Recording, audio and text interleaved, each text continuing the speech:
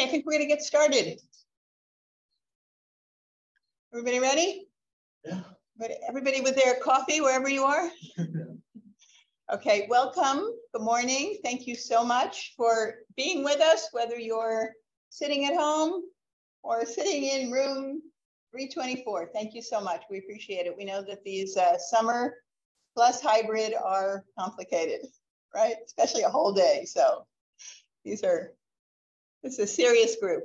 Anyway, I'm Marcy Campos. I'm the director of our Center for Community Engagement and Service, which for those who don't know is on the second floor of this building. So we always welcome to come and visit.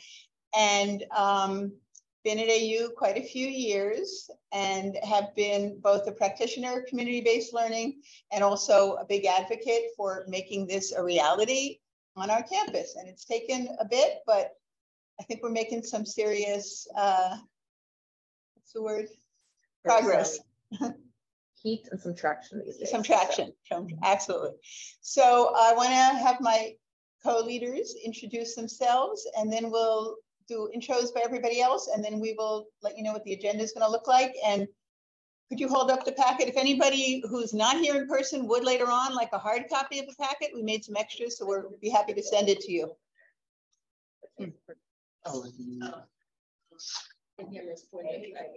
Oh, got it. You're right. We're gonna have to keep moving the camera around. Good point. Okay. Well, this is our packet, and if later on Sagar sent it to you, but if you do want a hard copy, we're happy to put it in the mail and get it to you. Okay, Amanda and then Sagar. All right. I'm Amanda Chukka, she, her pronouns. I'm a senior professorial lecturer in the Department of Literature, teaching the Writing Studies program. I also teach an AU4 complex problems course. I'm also a faculty fellow in the Center for Community Engagement and Service, working on the Working with Washington initiative. It's part of Strategic Initiative 7 strategic plan.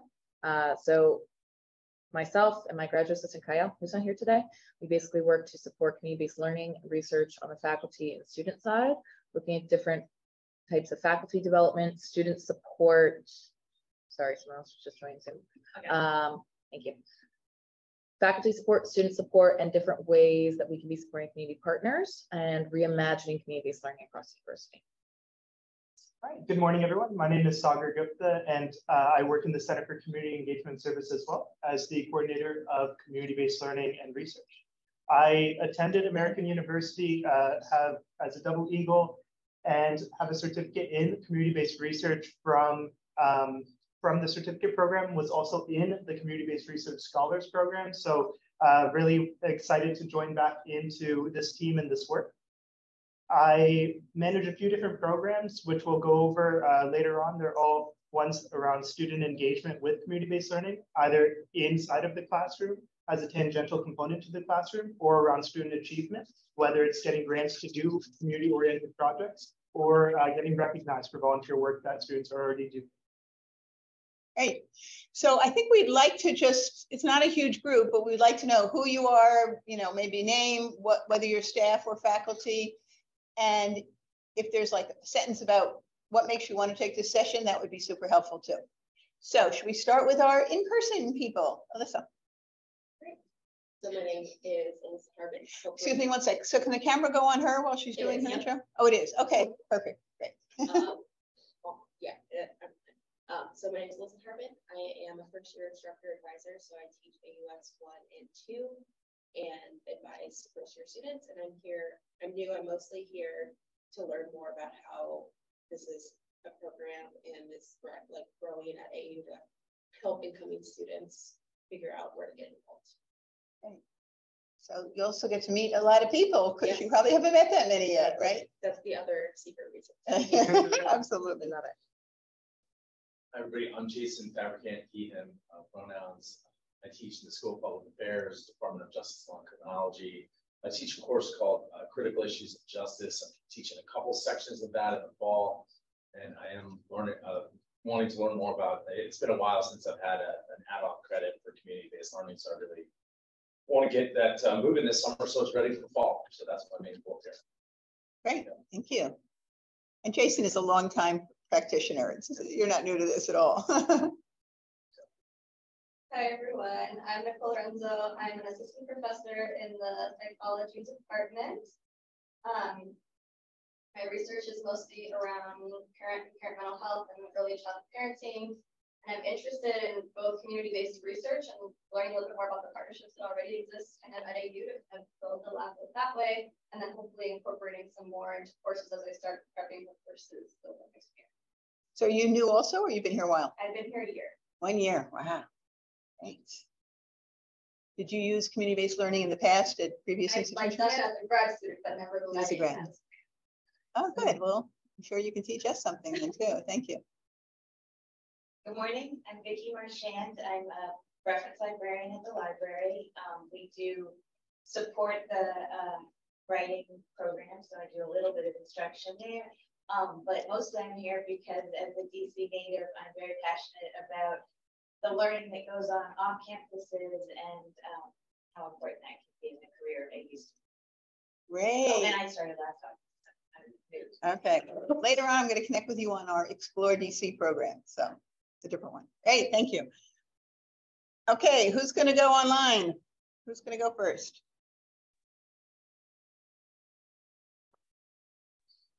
Noemi, you want to start? Sure. I thought Jeff was on muting. Jeff, were you ready? You go ahead. Go ahead. I try to figure out the system. Okay. Hi, everyone. My name is Noemi Chautegui de Jesus. I also work in the Department of Psychology. So I'm so pleased to see a couple of my colleagues here, Nicole in person and John, I see you here online. And I am delighted to see the participation in this institute every year. And I appreciate Marcy and the team with Amanda and Sagar doing this with us. So I teach a community psychology class, and I'm the faculty director for the community-based research scholars program. I'll tell you more about those things a little later. Okay, thank you. Jeff, you ready? Yeah, good morning. Jeff Wang. I'm a Vice Provost of Global and Immersive Studies and also a faculty member at the School of Education. Part of my research is on the international student mental health issues. And so I'm here basically as a learner, try to learn how AU offer opportunities for our students to engage community learning and service learning with the local communities. Great, thank you. Jonathan, you want to go? Sure. My name is John Tubman. I'm a faculty member in the psychology department. I'm a developmental psychologist by training. My research program is very applied. And this year, I developed a couple of new courses in developmental psychology for our undergraduates and in adult development and aging and a lifespan course. And I'm trying to, my purpose in attending this workshop today is to, with the themes of the courses being so applied, I would really like to learn how I can partner with community agencies to create a community-based learning component for those classes. Okay, great, thank you. Tihana?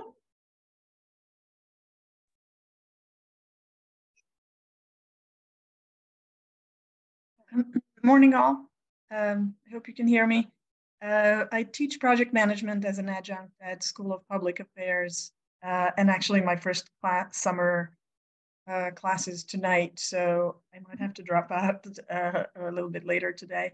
But basically, I'm just hoping to learn about community-based learning at AU as a part of May faculty workshops. I found them extremely useful. As an adjunct, I haven't had a lot of professional training before starting my course. This is my third semester teaching. Great. Teaching project management. So thanks, it's great to be here. Great, thank you so much. Okay, did we cover everybody? I believe so. All right. Did we miss anybody? Okay. That is the CTRL, so. Yes, CTRL stuff. Yep. Yeah. Okay, wonderful.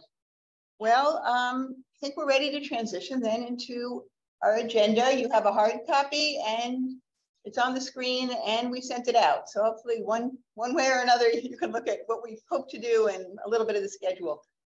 Go ahead, Sagar. Yeah, so just walking through it, we've already completed the welcome, just the introductions for everybody. Next, we're going to go into community-based learning. What is it from a theoretical perspective? How do we see this applied, generally speaking, in practice? Then moving into a bit more of how it looks at AU. Why is it important to AU as an institution who prides itself on experiential learning opportunities? What are our different models that we currently offer at AU? We have sort of 3 different buckets that we'll go through.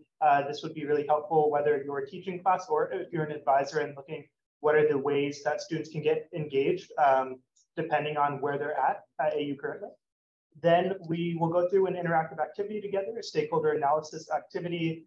This will be something we do in the room as well as over Zoom, and we'll divide it to breakout groups then. We'll move on into a panel with faculty. So we'll have 2 faculty joining us, Amanda, who is here in the Department of Literature, as well as Melissa Hawkins from Public Health. And then finally, kind of during this lunch portion as well, we'll have up on the screen some ways, some different types of service or applied community-based learning methods that we usually work with. Okay, Marcy.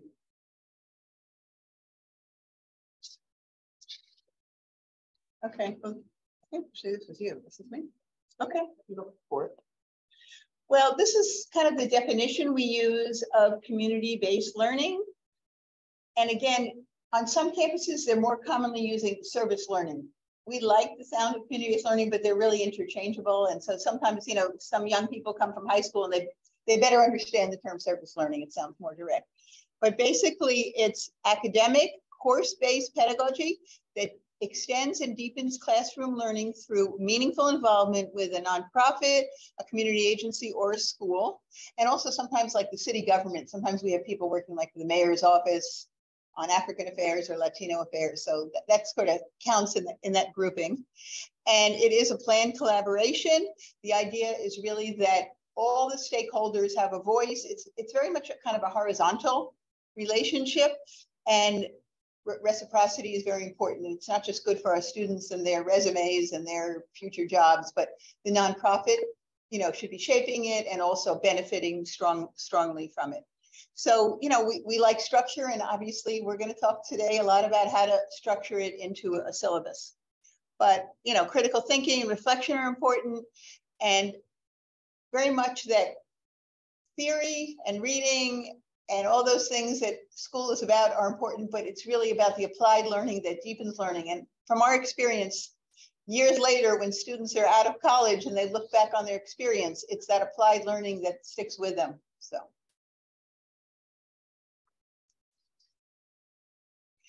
And I think you probably heard some of these different terms, and they're slightly different. So service learning, again, same as community-based learning.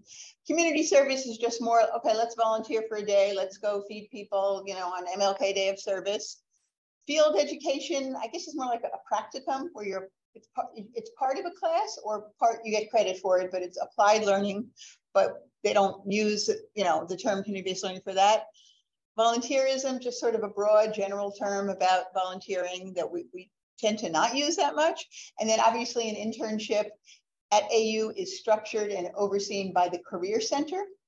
And just as a little side note, AU is highly, highly recognized for internships. Like, you know, at all the preview days, they're always saying how many students have internships. You know, obviously we're DC, so it's an incredible array of opportunities here. But we strongly believe that community-based learning is equally valuable or valuable in other complementary ways. And so we're trying to get AU to recognize service learning, community-based learning in the same way that internships are recognized. And then finally, this slide is a little hard to read, but can't even see it.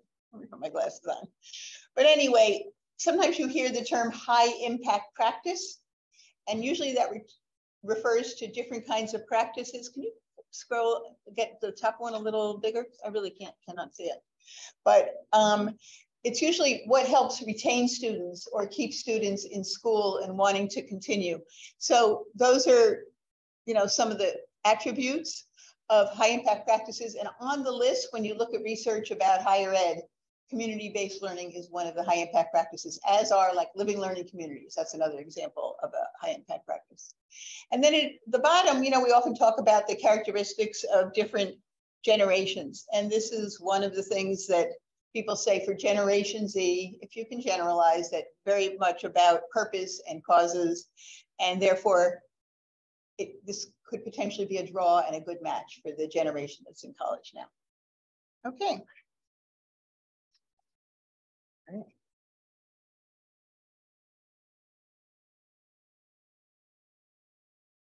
All right.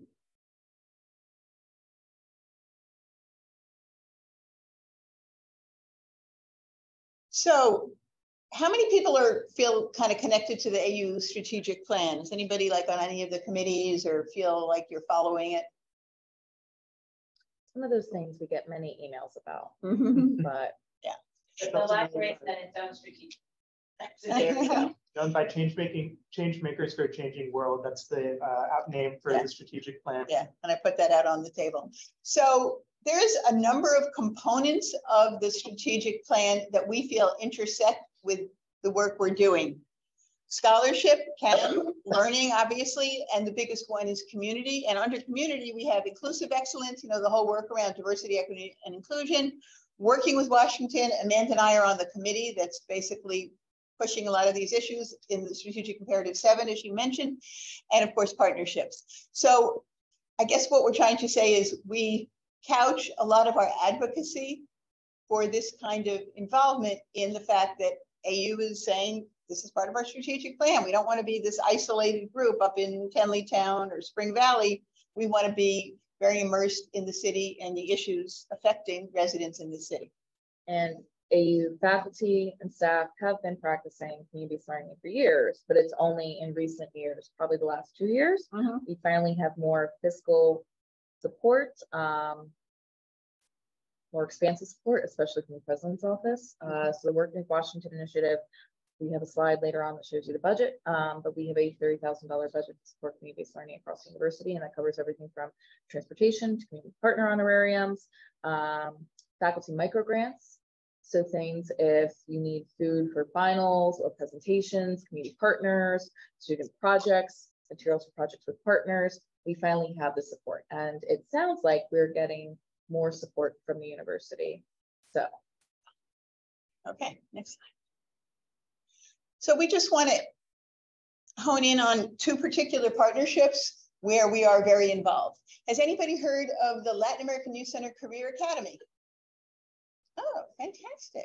Oh, so excited. How have you heard about it? Or anybody on screen, how have you heard about it? I heard about it through my. Okay, great. Vicki? Vicki said that. Yeah, I mean, I support them fiscally, and when Lori Kaplan came to speak at something maybe 20 years ago, I heard about it. Oh my gosh, she's one of my close friends. That's a riot. That is great. Actually, Latin American Youth Center and Latin American Youth Center Career Academy are 2 different things. So Lori is LAYC, but it's a spinoff.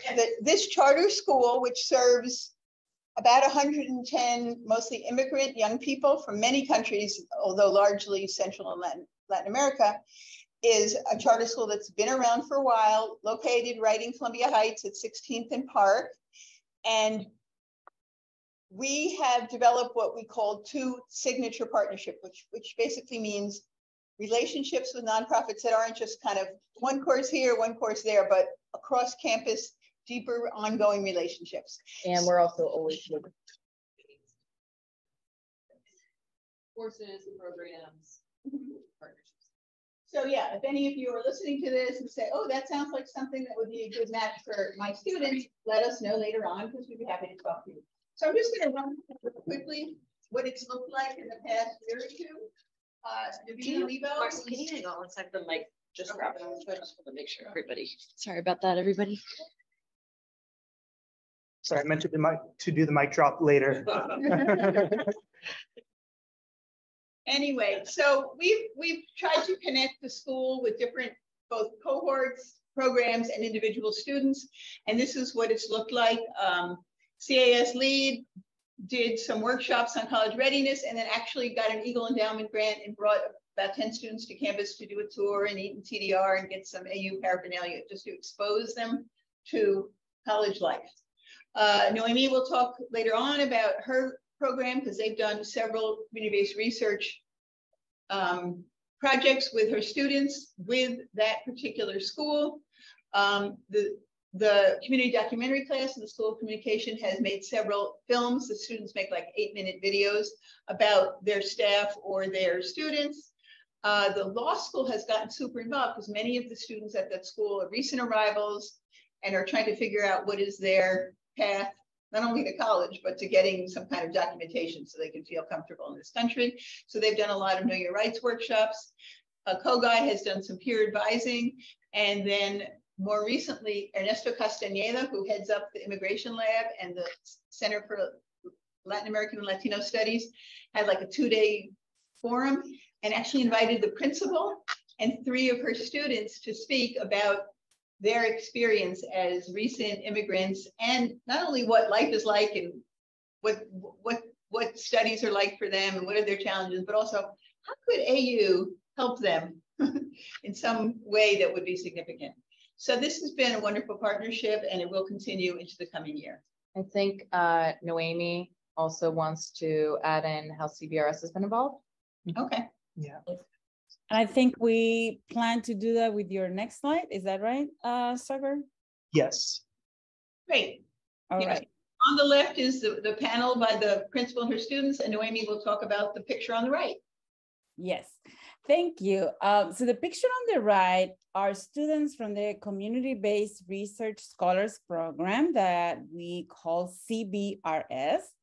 And these are students that conducted research this spring. And this picture is from the presentation during finals week when they shared the results of data analysis and the project they completed with the English Language Learners Program.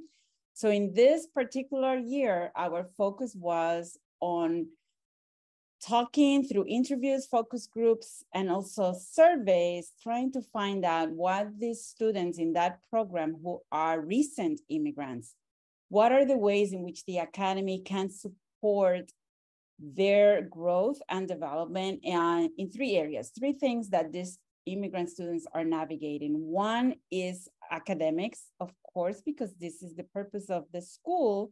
So these students are here to advance their academic goals. So how is the academy supporting that and what else can they do? The second area was how is the academy helping them navigate the cultural transition and the cultural integration so that they can still maintain their culture, but then learn about their new cultural environment. And the third piece was to find out how the academy can support them in their immigration related needs that are mostly about legal needs, which is what Marcy was referring to earlier, where we already have a partner in the College of Law, that comes to the academy to support them with counseling on what their legal paths could be. So the students collect the data on those issues and share them with the staff. And Sagar was there and Marcy. So thank you for coming and joining us that day to do that. And so what I want to say about that is that this is the second project we do with the academy. Last year, a different cohort of students in the program did a study with students across the academy to find out what kinds of changes the students are looking to see in the programming that is offered. And this was the research objective that the executive director, Nicole Hanrahan, asked us to conduct because she wants to figure out what are new things the academy could be offering and what would be the best ways to meet the students' needs. So in general, this is the kind of thing that Marcy was talking about when, Marcy, you said earlier, this is high impact, right? High impact practices. And this program, CBRS, is putting together the living learning community. These students live together when they come in their first year. So they are living together in the dorms. They're taking some of their classes together. that are around community-based work as well and service. And they are doing this high impact practice of community-based learning and research. So I encourage you in the audience, if you are interested in research and would like to consider the possibility of teaching in the spring for the program, what we have is a community-based research course in the spring, and we welcome the opportunity to have faculty joining us to teach one of the sections of that course. And in the course, what you would do is teach them about community-based participatory action research, and then lead them in the conduct of research with a community partner of your choice. So please let me know if this is of interest to you for the future. Thank you, and I'll join back later. Thank you. I just wanted to add into with the Community-Based Research Scholars Program, just how kind of impactful it is and unique as an experience. It's one of those ones that, having participated within it my first year and been a program assistant, the retention rates within the program are really high. It's one that matures, I think, the development of students, not only on this research path, but in terms of getting used to the city, getting used to AU as an institution, the living learning community component of it, the skills that you gain and actually getting a certificate to conduct research, and then going with your class to the site to actually do the research, talk with the community partners there, talk to the community. It's just such a unique experience. And I think one that highlights community-based learning as a whole, but really focuses on that research component. And I think without that part of research, sometimes the academia can get lost in terms of, well, why do faculty go for PhDs? Why are they doing original research? How is it, like, there's already so much written currently, how is this expanding upon something that is not there in books? And it's by seeing, okay, we can apply this kind of method to individual communities, create recommendations, and make a real impact using research. The slogan being research into action, as one that I really stuck with me, and just a great program. Thanks. Thanks, Sarah. All right, you want me to do this one? Okay. So one of our other partnerships, signature partnership, is with Martha's Table. It's started out primarily as a meal program on 14th Street back in the day. Their headquarters is now in Ward 8 in Anacostia, near some other nonprofits that we partner with regularly. They have programs that focus on primarily food services, meal programs, community markets. They also do community markets at different elementary schools and community sites. They have a Head Start program. Our students cannot volunteer with that program because there's different regulations on that. They also have a program called Martha's Outfitters. So we have a number of different groups at the university that are partnering with Martha's Table. For instance, Laura Hinson's community documentary class for the last 2 or 3 years has worked with Martha's Table. Students have partnered with different community members to create documentaries, short documentaries. We attended a few weeks ago. They were fantastic. My own writing class in the spring, students get to choose from 3 to 4 community partners.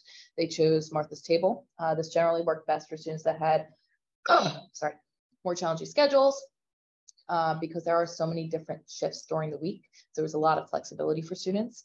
Generally, students volunteered at Joyful Markets, their Commons Grocery, and the Maycroft Market. The Joyful Markets are the markets that are at different sites throughout the community.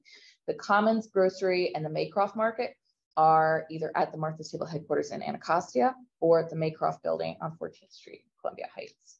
And they're usually volunteering in small groups based on individual schedules. School of Education has a number of different partnerships in different capacities, and they're exploring different ways that they can build educational programs for the adult community members through the School of Education. COGOT, they have studied Martha's Table's food distribution model, and they're making recommendations for improved processes with some of the graduate students. Airly, AU's property out of Virginia. We're currently strategizing to figure out how Airly can become a supplier for Martha's Table. Right now, the food production isn't as high as it needs to become an actual supplier, but we are currently waiting on someone new to be coming into Airly, I believe in the next month or so, right?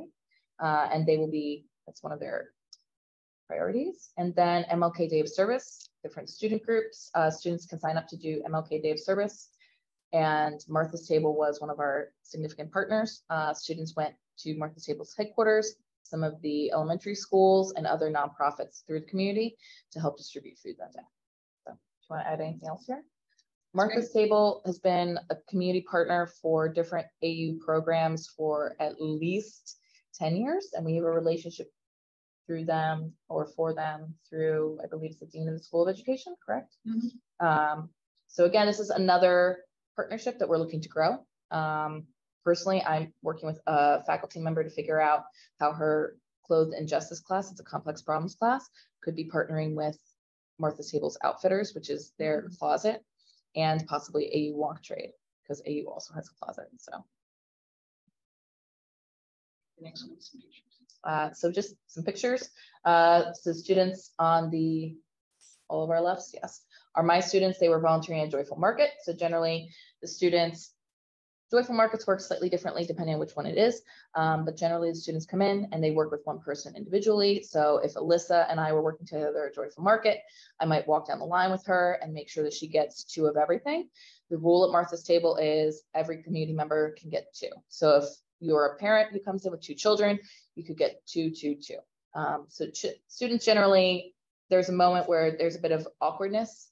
They don't like having to say like, well, you can't have 3 of this, but your kid can have 2 or this. So it's been an exciting experience for my students. They've learned some new communication skills. They've learned how to work some challenging moments. And then AU's Child Development Program through School of Education.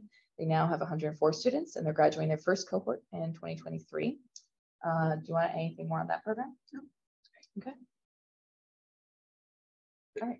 Okay, and then what we're trying, as you can see, we're looking at different ways to elevate this work, both because we think it's important for AU in the city, and also we know it's extra labor. I mean, for a faculty member to take this on, it is more work to, reach out to the partner and make sure meaningful experiences occur.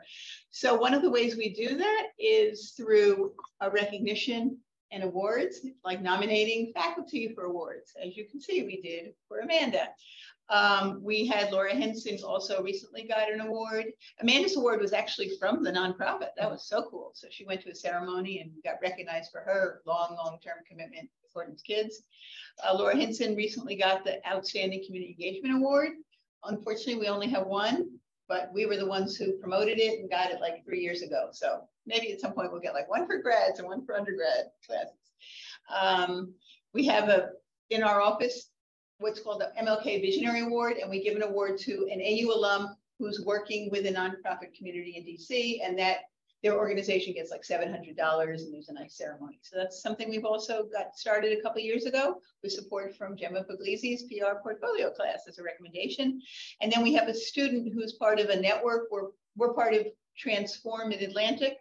And this year, Josie Von Fisher is the Civic Fellow. That's like a training. So, but yeah, we recognize that for a lot of people and for this institution, these kinds of recognitions add importance and value. So, and especially as AU is reimagining the reappointment and promotion process for term faculty and starting to recognize how community-based research and participatory research matters into the tenure process also, we think this is something to highlight.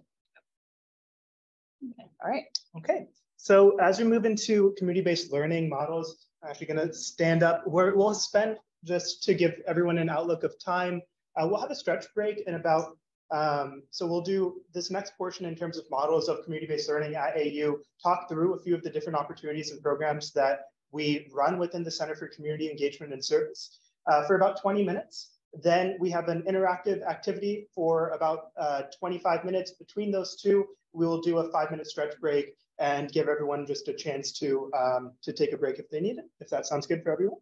And one of the things I just wanted to highlight about all of those recent slides is that we saw with the 2 partnerships, LEYCCA and Martha's Table, the amount of support across schools. And I think this interdepartmental support is something that's really fascinating to see. We saw School of Communications, COGOD involved in multiple of those, as well as School of Education and CAS. So we see it across different schools, across different programs. And one of the reasons why is I think we really try and make this something that's accessible regardless of school or what you're teaching, because we believe that community-based learning is a high impact practice that any faculty could use to further their learning. Two of the things I just wanted to mention, and we can, we'll get into this more in later slides, is kind of curious, does anybody know off the top how many nonprofits are in, or nonprofit organizations or educational institutions are in the DC area?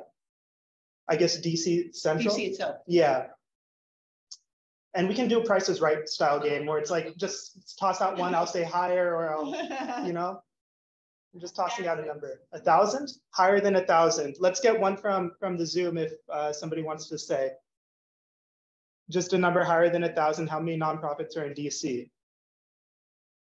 What do we think? Guess somebody. So hint, DC is unofficially the nonprofit capital of the United States. Yeah, and potentially the world. Honestly, it's quite a few. Anyone from online want to give a guess? 3,000. 3,000. Thank you, Jonathan. A little bit higher. Let's go back over here. 4 higher. I'll give a hint. We're 5 digits.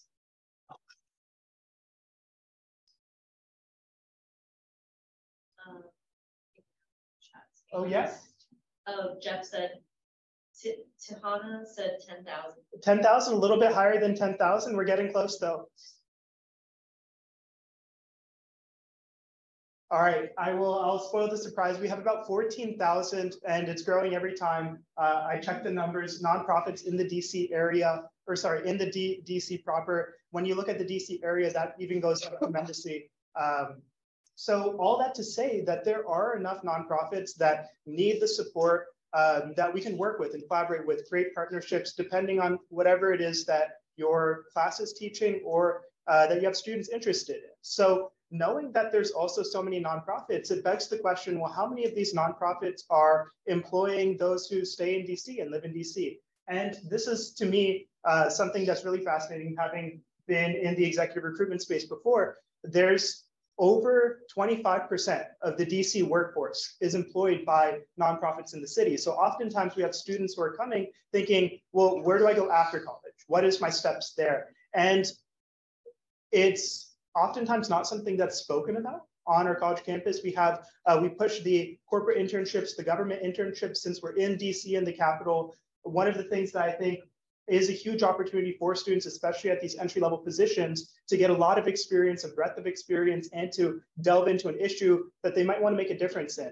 is community-based learning. And so I'm really happy to that AU offers a few of these community-based learning offerings. And again, we've tried to do this in ways that, regardless of the course that you're teaching or the way that you would love students to get involved, we hope to provide that. So the first is the Community Service Learning Program. And one thing I just want to state up front is that oftentimes the community service learning program and the community-based learning courses are oftentimes confused. It makes sense. They both sound similar and they both are similar in intent. The main way to think about it is that the Community Service Learning Program, or CSLP, is an add-on credit. It's a 1-credit pass-fail option that students can add onto a course of their choosing. It could be added onto almost any course. We work with the registrar directly to register that student. So oftentimes we get that question from the students or from the faculty, how does that registration work? From the student's point of view, they don't have to go into Eagle service. They don't have to add in or register credit separately. The credit is free if they are a full-time student and are within kind of the 12 to 16.5 credit We don't recommend range. Offering to students if they have 16.5 or more credits, because they don't have to pay for the credit. Yeah, and we have had some students actually within the last year who have opted to pay for the credit. We have actually one who's a summer student right now who is paying for it because, especially within departments like psychology, there are experiential learning credits that are required, and there are other certificate programs that require a CSLP add-on credit. So oftentimes, or maybe not often, but occasionally we do have students who will add on and pay for this even if their workload or credit load is at max, or if they're doing something over the summer. So this 1-credit pass-fail option can be attached to a course. I mentioned it's something that we handle with the registrar. What it looks like for you on the faculty end is a minimal commitment. That's what we're hoping to do is we take the student, we run an orientation, we assign them a peer mentor who works with them, does monthly check-ins with them throughout the semester. And it's something that's really guided more through our program. The student is their own kind of leader. It takes a student who is willing to have a separate Canvas course and for CSLP, track their hours more so on their own versus the community-based learning course, so CB courses as we call it, which are a list of about 15 to 25 courses currently that we offer every semester. These are across different departments, and these are what can be found on Eagle Service. There's actually a really quick way, and I'll do it. Might do a screen share. I got it. Maybe during the middle. I know that that's not going to reflect up on here though. No, I'm screen sharing. Oh, okay, perfect. So within Eagle Service, you can check off a filter, search for any community-based courses. So this is something that we're hoping to outline in a video or to speak with first-year advisors about how would students find community-based courses. These are courses where the partnership with a nonprofit organization or educational institution has been tied in to the learning objectives of that course and to the structure of the course. So it could be a project-based course, it could be an hours-based course, and I'll go into both of these offerings, the CSLP add-on credit and the community-based courses over the next few slides as well. So as you see what's going on right now. Yep, and I want to add one thing. A good way to think about it, community-based learning courses, the entire class is participating. It does have to meet the 8 criteria that we'll share later. It does have to go through the approval process with CSAS, and it does have to be coded as a CBL class with the registrar's office. I'm going to pass around the fall CB list. CSLP is an add-on that students can opt into. So often, again, this is where Sagar's pointing that people, even professors, still get confused at this point. A whole class can be doing CB and someone could do CSLP on top of that, but the entire class does not have to do CSLP on top of that. So if you wanted to see all the community-based learning courses at the university, I wish this was showing better, but see there.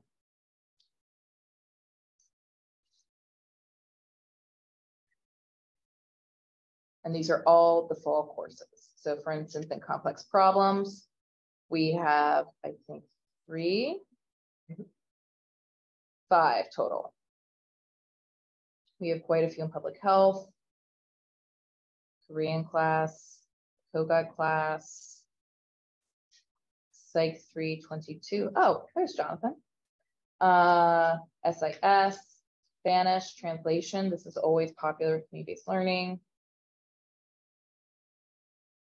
And that looks like. Yeah, and then if we go. I'm sorry? You go back to And yeah, question, Vicky. Well, and this may be part of where the confusion lies. So I thought all complex problems fit under the category of experiential learning. Yes. And that is different from what you're talking about. Exactly, I will explain a little bit of that because one of my CB classes is complex problems. So there's a learning outcome for complex problems that is integrative learning.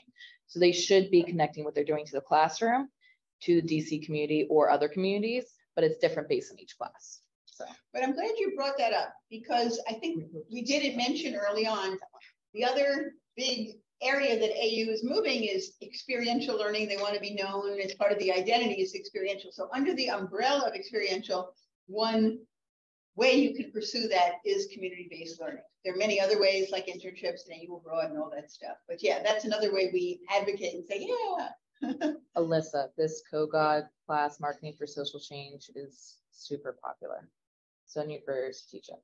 Fantastic course. Yeah, I'll be working with the students. So got it. they won't Nudge them these that way. when I work with them, but Yeah.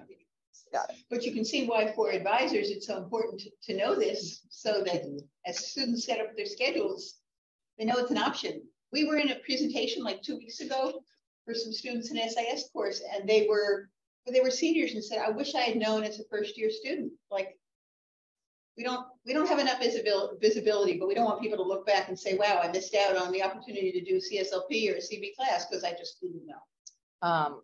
I actually, because I teach first year students, talk with advisors regularly. And I probably get at least 1 to 2 messages every semester asking about the differences between the classes. So at some point, we would like to chat more with you all. Yeah, I think part of it is, you know, we keep doing things like this, and as we have more who are involved as almost advocates or supporters of community-based learning, hopefully these the intentionality behind the programs and why they're kind of offered separately are made clear. So to go into a little bit more on the leadership side, this is where we offer 2 other programs. So the President's Volunteer Service Award is something that's actually run by the Office of the President of the US, the same office that would handle things like Medals of Valor or Honor. What they've done is open up one for anybody, really. It doesn't have to be students or those under 25 or 18 to get recognized for being exemplary citizens and committing to volunteer work. So the AU Board of Trustees, as well as the Office of the President of the US, accredited AU as an organization to distribute the President's Volunteer Service Award, or PVSA as we call it, in November of last year. So originally we were thinking about April as being our kind of like launch date. We actually moved it up and had our first cohort go through, graduating as a senior this last May, or I guess this month. So we had about 4 or 5 students go through, receive a medal. So sorry, backtracking just a second. In order for a student to be eligible for the President's Volunteer Service Award, they need to do a minimum of 100 hours of community service. The Office of the President defines what counts or is eligible as community service. So certain things like volunteering where there's a political component and you're advancing a political agenda, or where you're advancing a religious agenda are not counted. But if you're doing things that are more general or apolitical, or just working for a church and doing maybe more of a food program, something like that, those do count. So when we talk about both the CSLP and the community-based learning courses, both of those have our hours requirement, which I'll get into the next slide. The hours that students are doing for either of those two count towards the President's Volunteer Service Award. And we use this nifty tool called GivePulse to track those hours, to ask nonprofits to verify and approve those hours. And that's the way that we track who receives a President's Volunteer Service Award. So what do they get when they receive the award? They are put onto a special alumni list. Upon graduation, we try and do a service event that ties everybody together or gets everyone a chance to meet each other. It's a distinguished honor. So you get a signed letter from the President of the United States, a certificate, a medallion you get to wear during graduation, and it's a great opportunity, or kind of a great accomplishment to put on your resume or anything like that. The Eagle Endowment is a separate program that's focused on giving grants of up to $1,000 to students, whether they're graduate level students or undergraduate level students, individuals or clubs, to do a community-oriented project that creates real change or transformative change in the DC community.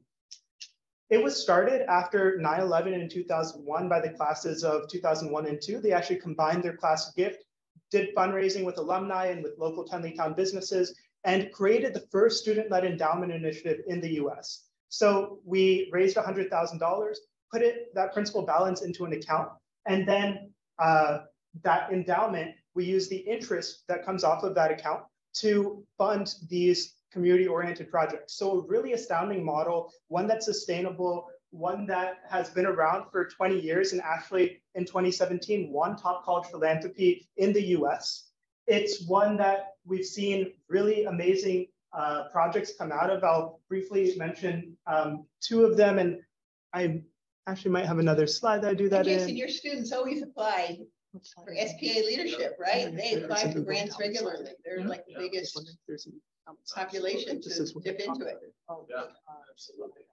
And 130 strong, so pretty big cohort. I think it's here. Yeah, we're the largest. Are you serious? Yeah. But spread over 4 years, Right, spread over 130. 4 years. How many are coming in the fall? It's going to be a class of about 25, so a little bit smaller than normal, but yeah. Oh. So with the Eagle Endowment grants, they're given a year to use that funding. They are paired with a mentor who is able to work with them to implement the project. And one of the best things about the Eagle Endowment is that you can just start with an idea. And even if you know, hey, I want to get involved within food insecurity within the DC community, but I don't really know where to go. By the time you finish the application, you do a research analysis, identifying stakeholders, proposing a budget, creating a timeline. So you are putting a full-on project proposal on the table, which is then reviewed by the advisory council, which is made up of students, undergraduate and graduate students. So students can not only apply for grants, but they could apply to be on the council to do events like fundraising, marketing, as well as reviewing the grant applications that come through and mentoring the projects. So it's a really exciting kind of program that creates change in the DC area. I'll give two examples really quickly. One was done by a student who was a member of a fraternity volunteering at a foster home in the DC area, Boys Town, DC. And one of the parts, again, is to ask the community itself, what is it that you would like to see? And he went around asking all of the kids, what's one thing that we could do to make your day-to-day experience at this foster home better? This was back in 2018. They said, we have this outdoor basketball court. We wish we had more outdoor recreational kind of facilities. It was a bit run down. And so they worked with the facilities at the foster home, quoted it out at $600, recruited volunteers, and over a 2-month period, actually rebuilt the basketball court and insured it for 10 years. So that's a whole generation of youth going through that foster care system who will have access to now a premier facility. Another example is a student who was a volunteer for Teach for America, also identified as LGBTQ, and noticed that there was a gap within DC public schools where students would come to their teachers, maybe asking questions about inclusive sex education, and teachers not really knowing how to respond. So that student worked with LGBTQ organizations, worked with students and with teachers at DCPS, built a inclusive sex education toolkit. And we were then able to pay to distribute that to every DC public school. So now that's a resource that they have that they can count on to teach students about inclusive sex ed. Next, we have more engaged departments of program. So I'll mention a little bit about the CBLR certificate program. Before I do, I wanted to ask Noemi if you wanted to mention anything more about the Community-Based Research Scholars Program, CBRS. Sure. So the CBRS program, as I mentioned before, is first-year students. So this is a 1-year program. And the way that community engaged work is incorporated in it is both through the requirement of service. So outside of a class, the students are expected to do community service throughout that year, both semesters. And then the other way is through the courses per se. So they need to take community-based courses, and we do that through their complex problems classes and also the research class and a lab class. So each semester they have courses that are community-based. And then after that first year, students are able to continue on to completing the certificate, which is what Sagar will tell you about. And I wanted to say that if you have students that are already at AU, so they're no longer able to join the CBRS program because this is for first-year students, you could encourage them to pursue the certificate because they can complete the requirements and still learn about community participatory research and get that course and complete the other requirements. So Sagar, up to you now. So you can tell them more about the certificate. Thank you, Noemi. The certificate was created as a way that students who are interested in that research component of community-based learning could receive a certificate as well as really get hands-on skills. So one of the parts of it, so it's a 15 credit or so certificate, very easy to incorporate into a major. I'll speak to my own experience within my kind of 4 years at AU, was able to have a CLEG major, a minor in management leadership, a certificate in applied ethics, as well as a certificate in community-based research. So oftentimes students might get worried, oh, is a certificate almost like a minor or a major? How many extra credits is it? It's only 15. And 6 of those credits you actually see right here on the screen. Any of the community-based courses, all of those being 3 credits, count as one of those, a 5th of the requirements, as well as the CSLP. That's an additional way to get between 0 and 3 credits towards the certificate. Some of the other things that you take, there are 2 research courses, as well as one that is solely focused on community-based research methodology. So it's one that when you're thinking of getting data science skills, if you have students who are interested in data sciences or on the research component, it is one that really behooves them because they can, it's pretty well respected, I think, within the nonprofit community to have a certificate in community-based research, know how to not only set up a research project, but carry it all the way through and analyze the data at the end. So over here, sorry, yeah, I think we're one slide ahead. Do you want to go back? Yeah, so this slide is on the community service learning program. Again, I mentioned this, so I won't belabor it too much. The only other things I would mention are a bit about the process. So students are matched before the add drop period. We host an orientation, I should say, before the add drop period. Can I add something? Students need to opt in and fill out the paperwork before the end of add drop because it does have to be registered through the registrar's office, so keep that in mind. Yeah, so the way that that works is through that kind of tool I mentioned, deepens. We have a registration form. They fill it out. That gives us all the information. We have the orientation for the fall set for September 6th. And if anyone registers, then of course we send out some emails and make sure that they know about it beforehand. But I also want to say that Sagar sends out an email in August to a huge list of faculty saying, if you want me to come into your class, I can talk about it. Because I think students need to see, unless they're familiar with it, they need to see a face and say, here are nonprofit directories, here are some options. This would be a way to apply and get that extra credit in your class. So like if you're going to do it, Jason, like that would be great to have him come in for 10 minutes and talk in the first week of school or maybe the second week, but then it gets tight with the deadline. Yeah, and I'll kind of explain the slide in two ways, one from the faculty point of view, the other from the student point of view. So starting with the student point of view, it's 35 hours of working with a nonprofit over the semester. So working with a nonprofit could be paid work or unpaid work. So we don't, it's not that if somebody is getting paid for the work that they're doing with a nonprofit, they're immediately ineligible for the CSLP. What will happen though is they can't count that towards that President's Volunteer Service Award because it's not volunteer service. So they do 35 hours, they track those hours in GivePulse. We can help them match to a nonprofit partner if they don't have one in mind, or if they're already working with one or have one in mind, we can explore that as an option. Once they've been matched, which we hope to do within the first few weeks of the program, they fill out a kind of a form. It generates a participation agreement, which is sent to the faculty, as well as to the nonprofit partner. So everybody is on the same page about what are the expectations of this service learning project. Then they are responsible for, since it is kind of a cohort experience, attending a mid-semester reflection, a service learning workshop to further their skills in service learning and understand it as a pedagogy. And then we do a final kind of reflection at the end to gather some program data and one academic reflection. This academic reflection is where the tie-in goes to the faculty component. So we have heard a lot of feedback from faculty and really want to make sure that this is something that faculty can do, even if they have 8 of their students engage within it without it being a lot of extra work for them. So the only real requirement is to grade the student at the end, of course, give the approval at the beginning. And the way that the grade happens at the end, we send out instructions before the grade period. It's actually really simple. We include screenshots and everything, and it's just about, there's a separate kind of course. You add in a letter grade that's translated into a pass-fail on the back end. So we estimate the overall time commitment being 1 hour, and the majority of that is actually just looking over or talking to your student about the academic reflection component. We provide a few different ways that they could do the academic reflection. One of the ones that's popular right now is a video log or vlog, where they're answering kind of 3 questions about their service.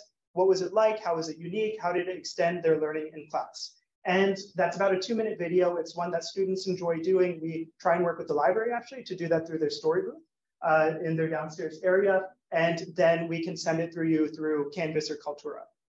So on the next slide is the community-based courses. So we have a list of the community-based courses across different schools.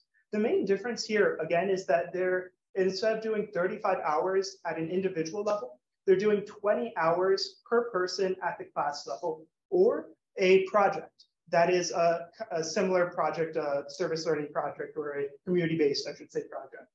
So within GivePulse, that platform, and I'll kind of mention this more in detail later, we offer some ways that faculty is tracking of either of these two, whether it's direct service or project-based courses, can happen. And yes, I can share more about that story booth initiative. So that's actually this past semester was part of something something larger, the Experiential Learning Conference, which brought together experiential learning avenues across the university. And part of what we were trying to do, this was tied into our new website launch. So we actually now have a website dedicated to what is experiential learning at AU. And the conference not only kind of helped promote that, but it was also a really great way to get feedback and information about what experiential learning opportunities at AU are like. And the story booth was a way to get testimonials from students on how their experiential learning opportunities made an impact in their AU education. So as I was mentioning, it was 20 hours of working within that class. If your student is wanting to do CSLP, that add-on credit, and in a community-based course, we do have it so that they wouldn't have to do 35 hours plus 20 hours. 55 hours is quite a lot to do in a semester. So if a student is tracking up to 45 hours, that would satisfy both requirements. On to the next slide. We published that list on our CSUS CBLR page. Again, I can come in and do presentations. And one of the things that's actually within your packet, whether it's the digital packet or the one that you have here, is the difference between those two courses, as well as what is the role of faculty for both of those. So I think I went over this already. The overall time estimate for CSLP is 1 hour. CB courses, you apply for the designation for your CB course in advance of teaching it. We invite you to an institute like this. We will be hosting a smaller, shorter kind of 60 to 90 minute overview of how GivePulse can be used to support your community-based course. There's a lot of cool features there, and we have time later to talk about that. So I think that's it over here. Keeping up with time, I want to make sure that we have 5 minutes of break. Our role of CSUS overall, we facilitate the CB course designation. So that's approving it, working with faculty throughout that process to strengthen their syllabi, do presentations to classes, connect them with resources and with nonprofit partners. And we support students using the GivePulse platform, answering any questions that they have, and also helping match. And then we manage those nonprofit relationships as well. Oftentimes, they're looking for something specific or a longer commitment than maybe that student was originally anticipating giving, and we try and mediate that relationship. You want to add anything? Yeah. About CSUS and CB classes? Yeah. All right. So we want to do an interactive activity, but we also want to give you a 10-minute break. So the idea here was thinking about their different stakeholders and what are the benefits for each, whether it's students, faculty and staff, the university, or community organizations. So I guess we should decide, is it worth breaking out and doing it, or should we just, encourage people to verbally share, and then we'll have a break right at 11:20. I think that's important because our panel is coming in at 11:30, so we want to stay on track. I know we've been talking a lot. So how about we just make it more of a conversation? We were going to do in here like flip chart and then the Jamboard online, but from your point of view, for students, what is the benefit of this community engagement, community-based learning? Anybody just call out, what are the benefits for students? It brings the learning to life. Mm-hmm. Absolutely, brings learning to life. Anybody want to add to that? It certainly complements the in-class learning with going to different sites and actually, getting immersed in your learning and being enriched by working with other people and collaborating. Absolutely. Okay, anybody else? I think it shows holes within current research too. It's like oftentimes, especially when you're looking at this through a critical race lens or anything like that, oftentimes research that you see or articles that you read take knowledge to hear, and you need that extra little bit, which is that like kind of nuance. And I think it does a good job of at least raising those questions within students. Yeah. And actually I would add to that, our students, a lot of them come from different locations and backgrounds. Not all of them have lived in urban areas. A lot of them haven't even gone to multi-cultural, multi-economic level high schools. So I think getting out in the city is like really that applied diversity, equity, and inclusion. And we like to call it JEDI, justice, equity, diversity, inclusion. So we really believe that, you can talk on as many panels as you want about DEI, but when you're actually in those situations, and I know because I've heard so much about Amanda's students, like this forces them to think about issues, but how do you work with young people and how does your personal experience shape what you do?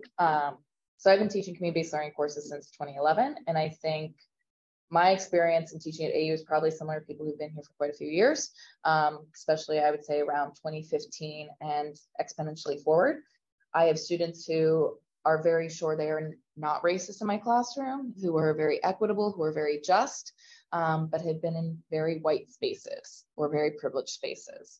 And then I have students who have had to think about racism and equity every single day to stay alive, but they are often in our classrooms and living together and working together on campus and in DC.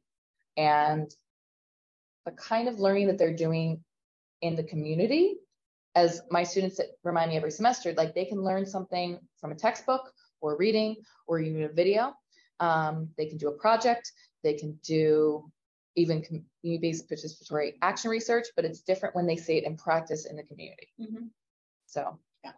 This past weekend, I went to Ann Arbor where I went as an undergrad, and one of the students I know very well, Shirley Araiza from Oregon, is doing her master's there. She did her AU undergrad degree here. And we, hooked up for dinner, and Shirley said, Marcy, I was ready to leave AU.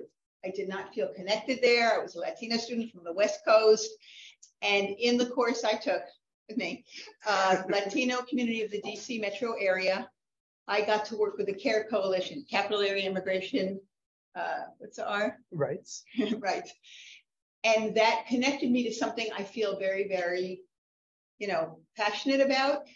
And I also made my best friend, Katia, through that class and through alternative break. She also led an alternative break trip to the border to McAllen, Texas, and then later on to Mexico. So it's also, connecting with people's identities and their passions more than just some kind of, oh yeah, AU's a nice school, Anyway, so that was very gratifying, obviously, to hear that. So, okay. So Marcy, yeah. You are exactly right that, yes. We talk about student belongingness, and I think these courses would allow the student to formulate a bond among themselves, that a small learning group together and go through these courses and with a lot of practical learning, and that they will make them feel, okay, AU is more than just a school in DC. We offer a lot more that connected to the community. So I think it's going to help the retention and their student success in the long term too. So Absolutely. Anecdotally, we know community-based learning does support student feelings of belonging and retention, not just at AU, but in the DC community. We have questions added to the first year exit survey and the senior experience survey, correct? It's still a work in progress. There's a lot of sides there. So I don't want to say anything official, but we are working on actual data and ways to measure this beyond anecdotes and feel-good stories. But I think you're right. It's about meaningful experiences, but it's also about creating community and bonding with other people, because a lot of times students do go in small groups and do this work. So yeah, all those things are very important. And there is data about the connection between community engagement, retention. I have a long annotated bibliography. We just don't really have that data on AU at this moment. And quite honestly, it's about the vulnerability of being out into this field, right? Like when you're exposed to, hey, there's so much I don't know. And like now I can see at least the gap between how do I make a true difference and where I'm at right now. And then you can shape your next few years at AU around that, which I think is really powerful. And so when you're in this spot where you're vulnerable, you build trust within those who you are going out and serving with. And I think that also creates that feeling of belonging and connection there. Okay, so let's just do a minute on each of the other categories. for faculty as a stakeholder, what might be the benefit or the challenges for faculty to be engaged in this work? Anybody? You can make research partners that can help you develop questions and can help meet their needs. Great. Others?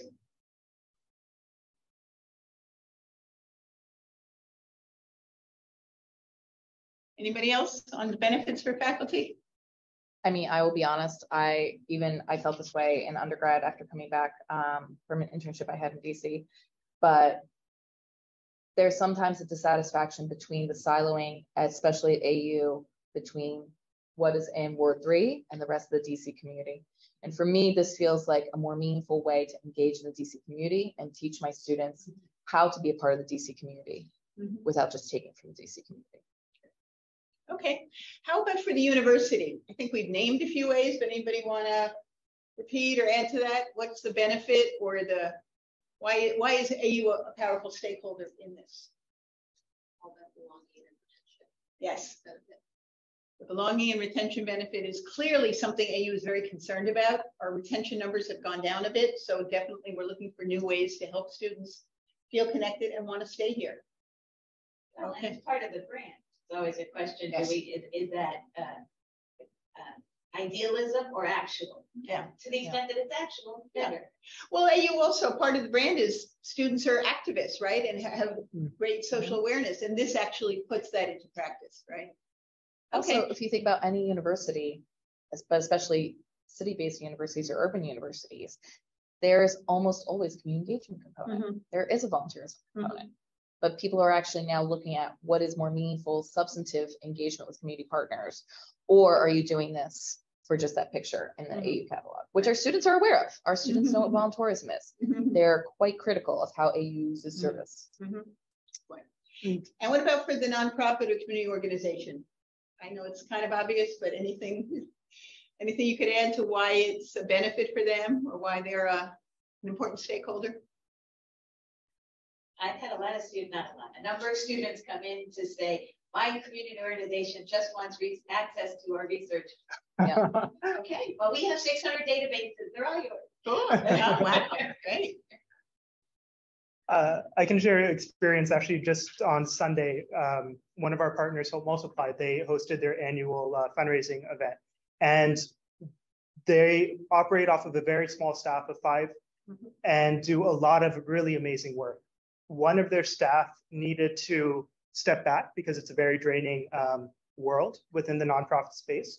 And they actually hired a student who was just involved in the community service learning program to be that support, to essentially help fill in the gaps from when that full-time staff needs to take a step back. So there's also that, and they were so thankful to have students who not only helped and kind of stayed on for a semester, but those who also they could see as people who could get into the space long-term and who could leverage their skills that what they're kind of learning in class. I just also wanted to mention one other, because we do have a 1 minute on the university side that, I think it's great for all these other stakeholders, but from that university side as well, when we look at giving back to the university, something that is really important as we go up the chain, the donations and money side of things, legacy gifts are something that happens when people feel like the institution that they're giving to is creating long-lasting change. And what better ways to create long-lasting change and change within the DC community than through work like this, through community-based learning and service. Anecdotally, on the community organization side, at whatever stage of COVID we're at right now, pretty much every single community organization that we've talked to in the last 2 years, they've lost a majority of their adult post-college volunteers. So they are looking for different ways to attract volunteers, but they need fresh blood. They need our student support. But that also means that they have to rethink how they're training volunteers. Yes. But they also realize that young people bring certain skills, like the social media piece is so important now, and they know that college students are best positioned to offer that to them. So we see a lot of requests for those kind of skills. Anyway, anybody have any final comments in this section? Anybody online? Okay, we're going to come back at 11:30 for our faculty panel. So everybody take a little break, stretch, get some coffee, or use the bathroom, or whatever works. The restroom's all the way on this side of the building. Down the hall on the right, hall. that's right. Okay, great, thanks. Yes, how are you? We're gonna have you come, we're looking forward to hearing the student perspective. That's very exciting, glad you could be here.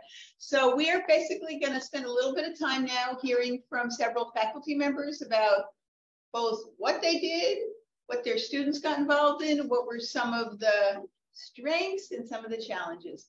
So we have with us, you've already met Amanda already, but we also have Melissa Hawkins, who oversees all the public health undergraduate studies. And we will start with Melissa. Great. And I think we want to be pretty informal, so we can also listen, and then maybe if you have questions right away, we don't have to wait till, we can do it after each professor if that helps.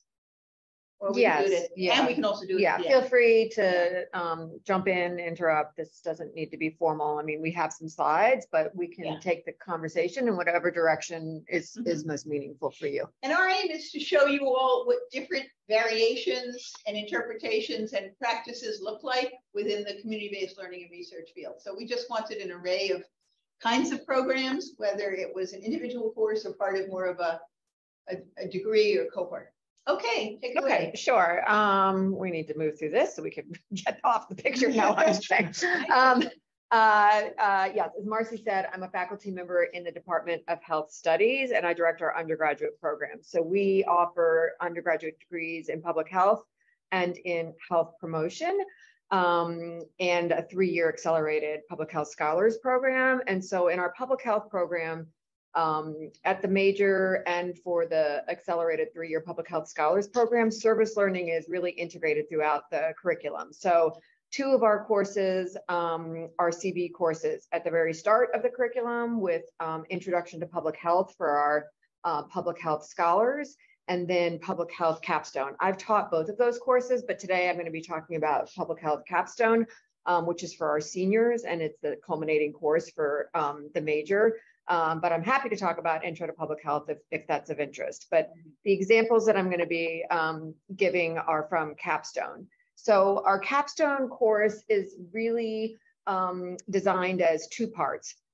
Service learning with a community partner with project-based work, and then professional development. So these are seniors, they're about to graduate. The intent of this course is to have experience, real-world experience, working with a community partner in a way that's really bringing together everything that they have learned in the past 4 years and applying that to a problem or to an issue that the community partners have identified. So they work together for the entire semester in small groups. So they're in groups of 3, 4, 5. I found that the sweet spot is really 4, where everybody is contributing equally.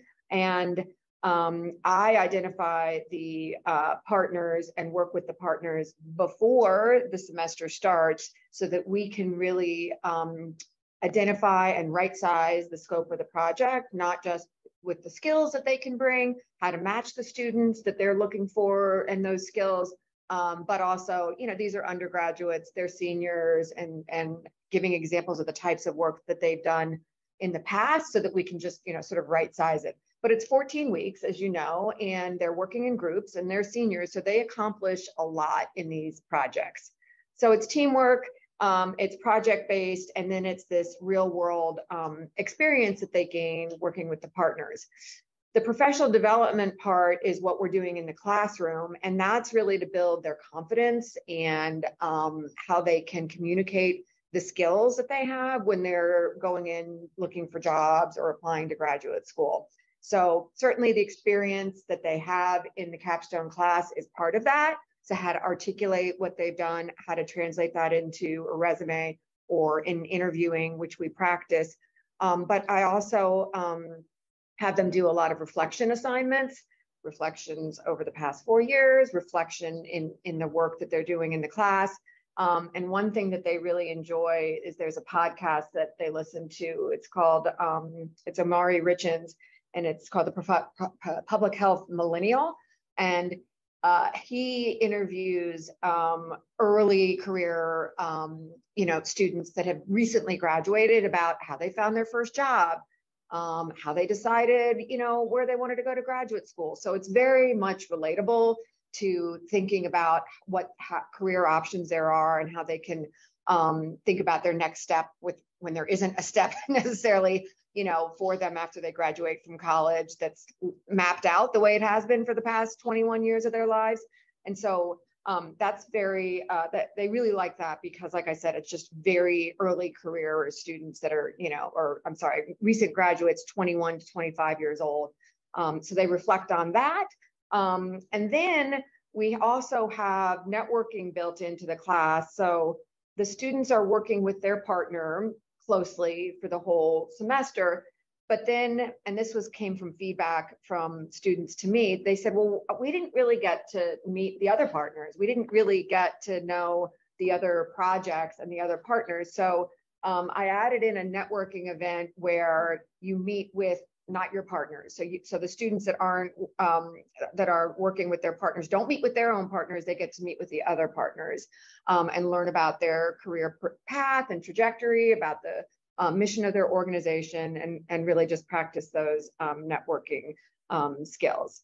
And then at the end, their final presentations. So whatever they have developed and delivered to the partner has been, determined with the project description. But then all of the students and teams present to the class, and Marcy and Sagar are invited, and the community partners are invited, and that becomes a networking event for our community partners as well. I can't tell you how many times partners have just, commented to me like, oh, it's so nice to be able to meet, Mary Center and talk about what they're doing, because we just so infrequently get the chance to talk about what of the programs that we have. There's a lot of overlap, and sometimes there's a lot of, ideas that come from those conversations when they attend the final presentations. Any questions there? Just the structure of the class? Okay. Great. So these are just some of our recent community partners where we often have repeat customers, I call it. So we repeat community partners because by and large, these projects have been very successful. And so the community partners are eager to work with us and our students again. So sometimes they approach us about a project that they want to build on that we've done previously. Sometimes it's a new project. Sometimes they put us in touch with other organizations. Sometimes our alumni go on to have jobs from these projects, these capstone projects, and then they reach out to us and say, we'd love to have a capstone project, because they know exactly what that entails. So we've really developed a nice network of community partners. I certainly sometimes just go and call organizations and ask them, because I do try to have variety in terms of the projects that are offered every semester. So we typically have anywhere, depending on the size of the class, 4 to 6 partners per class. And I like to have a range in terms of the subject matter and the populations that they serve, just so that we can, the students will have choice and flexibility to match with a project that's something that's aligned with their interests. Are the red ones newer ones? Yeah, so the red ones are the ones that were this year. So this was this academic year, Health HIV, which is here in DC, and they really work with organizations and healthcare professionals. That was a project that was on aging and HIV. Capital Clubhouse, which is a very small nonprofit that has programs for those recovering from mental illness. American Red Cross, they were a partner for us for 2 semesters in a row, trying to diversify their workforce. United Way, this was with their human trafficking division. Iona Senior Services, who we in AU have done a lot of work with in the past. They're a great community partner. And Mary Center, and that project was on aging. Many people think of Mary Center as sort of, birth and women's care, maternal care, but this was on aging. And I think the next slide has examples of these projects. So this is just, again, just a snapshot of the projects that we've done. And we've really have a wide range of projects from, this was a marketing campaign that we did this year for Mary Center so that they could raise awareness of the programs that they have for older adults. We've done program evaluations. So those are really great for students that are more interested in research and evaluation work. And this was evaluating Iona's in-home peer support program, their pilot program that they developed during the pandemic. So it was a necessity during the pandemic. And then they had such positive feedback. They wanted to get some data and an evaluation to see if they could get funding to expand it. So this was really, valuable to them. And then a volunteer manual and literature review for the American Red Cross. So what I say to our students and to our partners emphasize to us is these are not reports that go sit on a shelf, and collect dust. These are projects that the partners are using immediately after they're completed in a way that really supports their organization and that they use to make decisions. So that's very fulfilling for the students to see the impact of their work.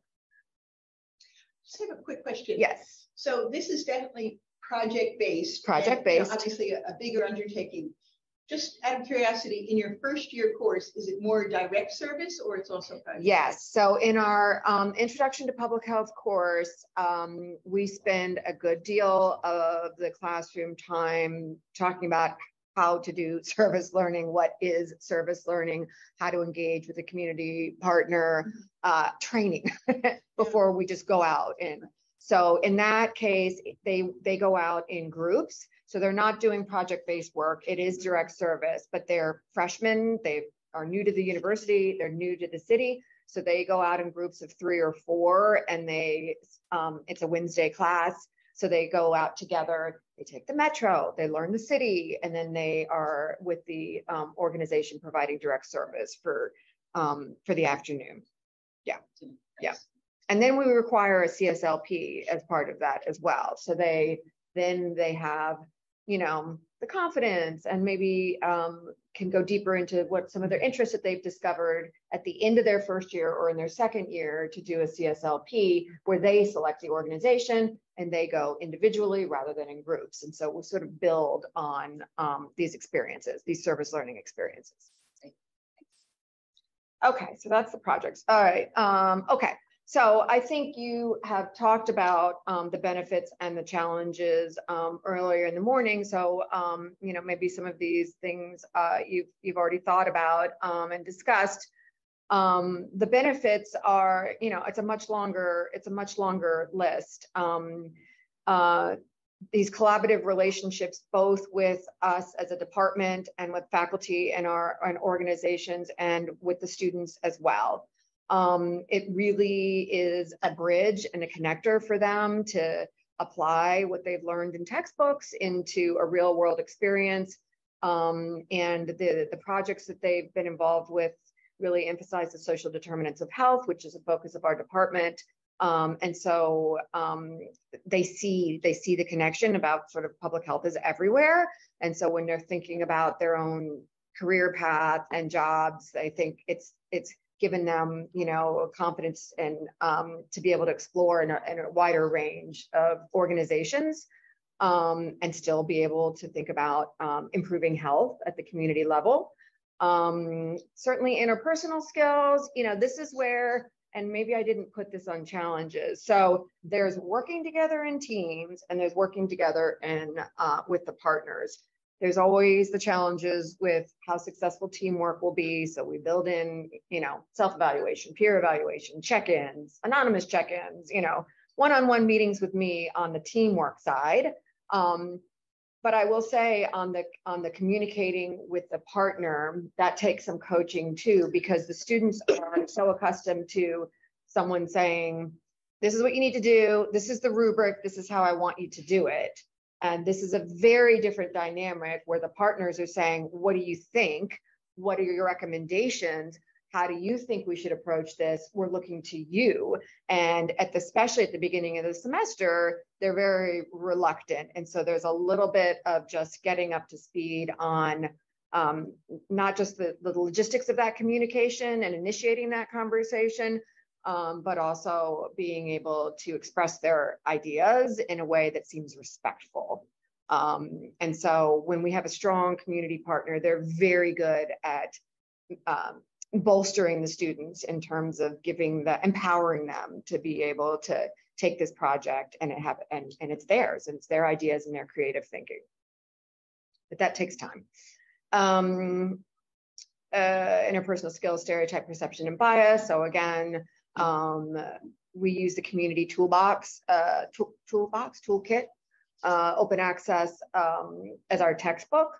And again, just reinforcing their role in service learning before they engage with this with their project. And then it's just so rewarding, the expanded opportunities that these projects often lead to. Sometimes it leads to an internship. Sometimes it leads to an invitation from the partner to present at a conference or to join them for something that they're hosting at their organization, to jobs and and other ways that when the project is over, that relationship continues. And so there are a lot of opportunities that come from these projects that are wonderful for our students and for our department, frankly, because often the partner will send us like job opportunities that we can share, with everybody in our department, because they know that the skills that our graduates bring. Challenges for sure, it's the upfront time. So this course requires much more planning and preparation before the semester starts. Once the semester starts, it's really, they're off and running. And we build in teamwork time within the class.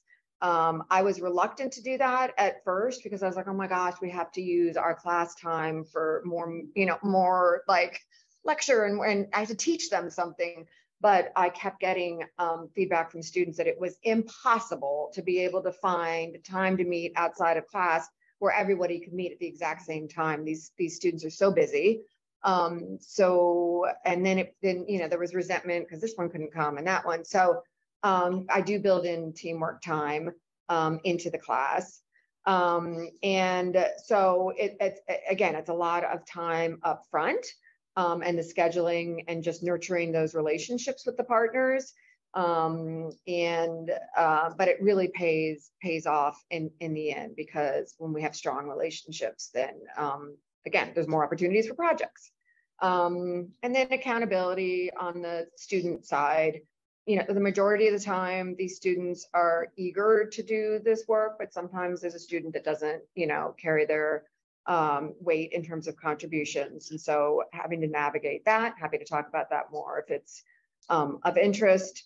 It's that orientation period, they have a lot of work to get to learn about the organization, and that's on the students. So that's their responsibility to come in informed so that they can accomplish the project, but they have to on their end understand the organization, what their mission, their goal is. So I have them do a SWOT analysis and a vision, mission organizational analysis, so that they really know the organization prior to doing the project work. And even though 14 weeks is a whole semester, it's still a short time frame. So they have to have deliverables throughout the semester to keep them on track. It's not just the project is due date at the end. We have due dates throughout so that there are no surprises on anybody's side. The partners are reviewing their work and providing feedback. And so by the time it comes to the end, we've seen it all many times. And as I said, there are no surprises. So a question I have on the professional opportunities, that was something that earlier today we mentioned that there's over 14,000 nonprofits in DC. Mm-hmm. It employs over a quarter of the city's workforce. Mm-hmm. What are some of and knowing that you've done oftentimes like alumni panels or kind of resume workshops, things like that, what are some of the common questions students have around working within a nonprofit or getting connected to it versus maybe what they're thinking about from like corporate internships or that job fair that they see every year? What are their questions? Yeah, or what are some of the things that you feel like They need salary support. negotiation. Okay. Yeah. So most of our students are thinking about nonprofit work, so not going into the private sector. They know that it's not, they're going to be salary differences there, but they are eager to hear. And yes, the Career Center comes in and talks to them about how to negotiate, and if you can negotiate salary. I mean, that's just something that they really want help with. And we have an alumni panel, and I try to have the alumni panel be students that have graduated within 1 or 2 years. So again, it just feels relatable. And those students, that's always a question to those students is, when you were offered your first job, do you just take it, because you're so happy to have that opportunity, or can you negotiate when you don't have the skills and the prior experience? So that's a big question. And then a lot of our students do go straight to graduate school, which is interesting.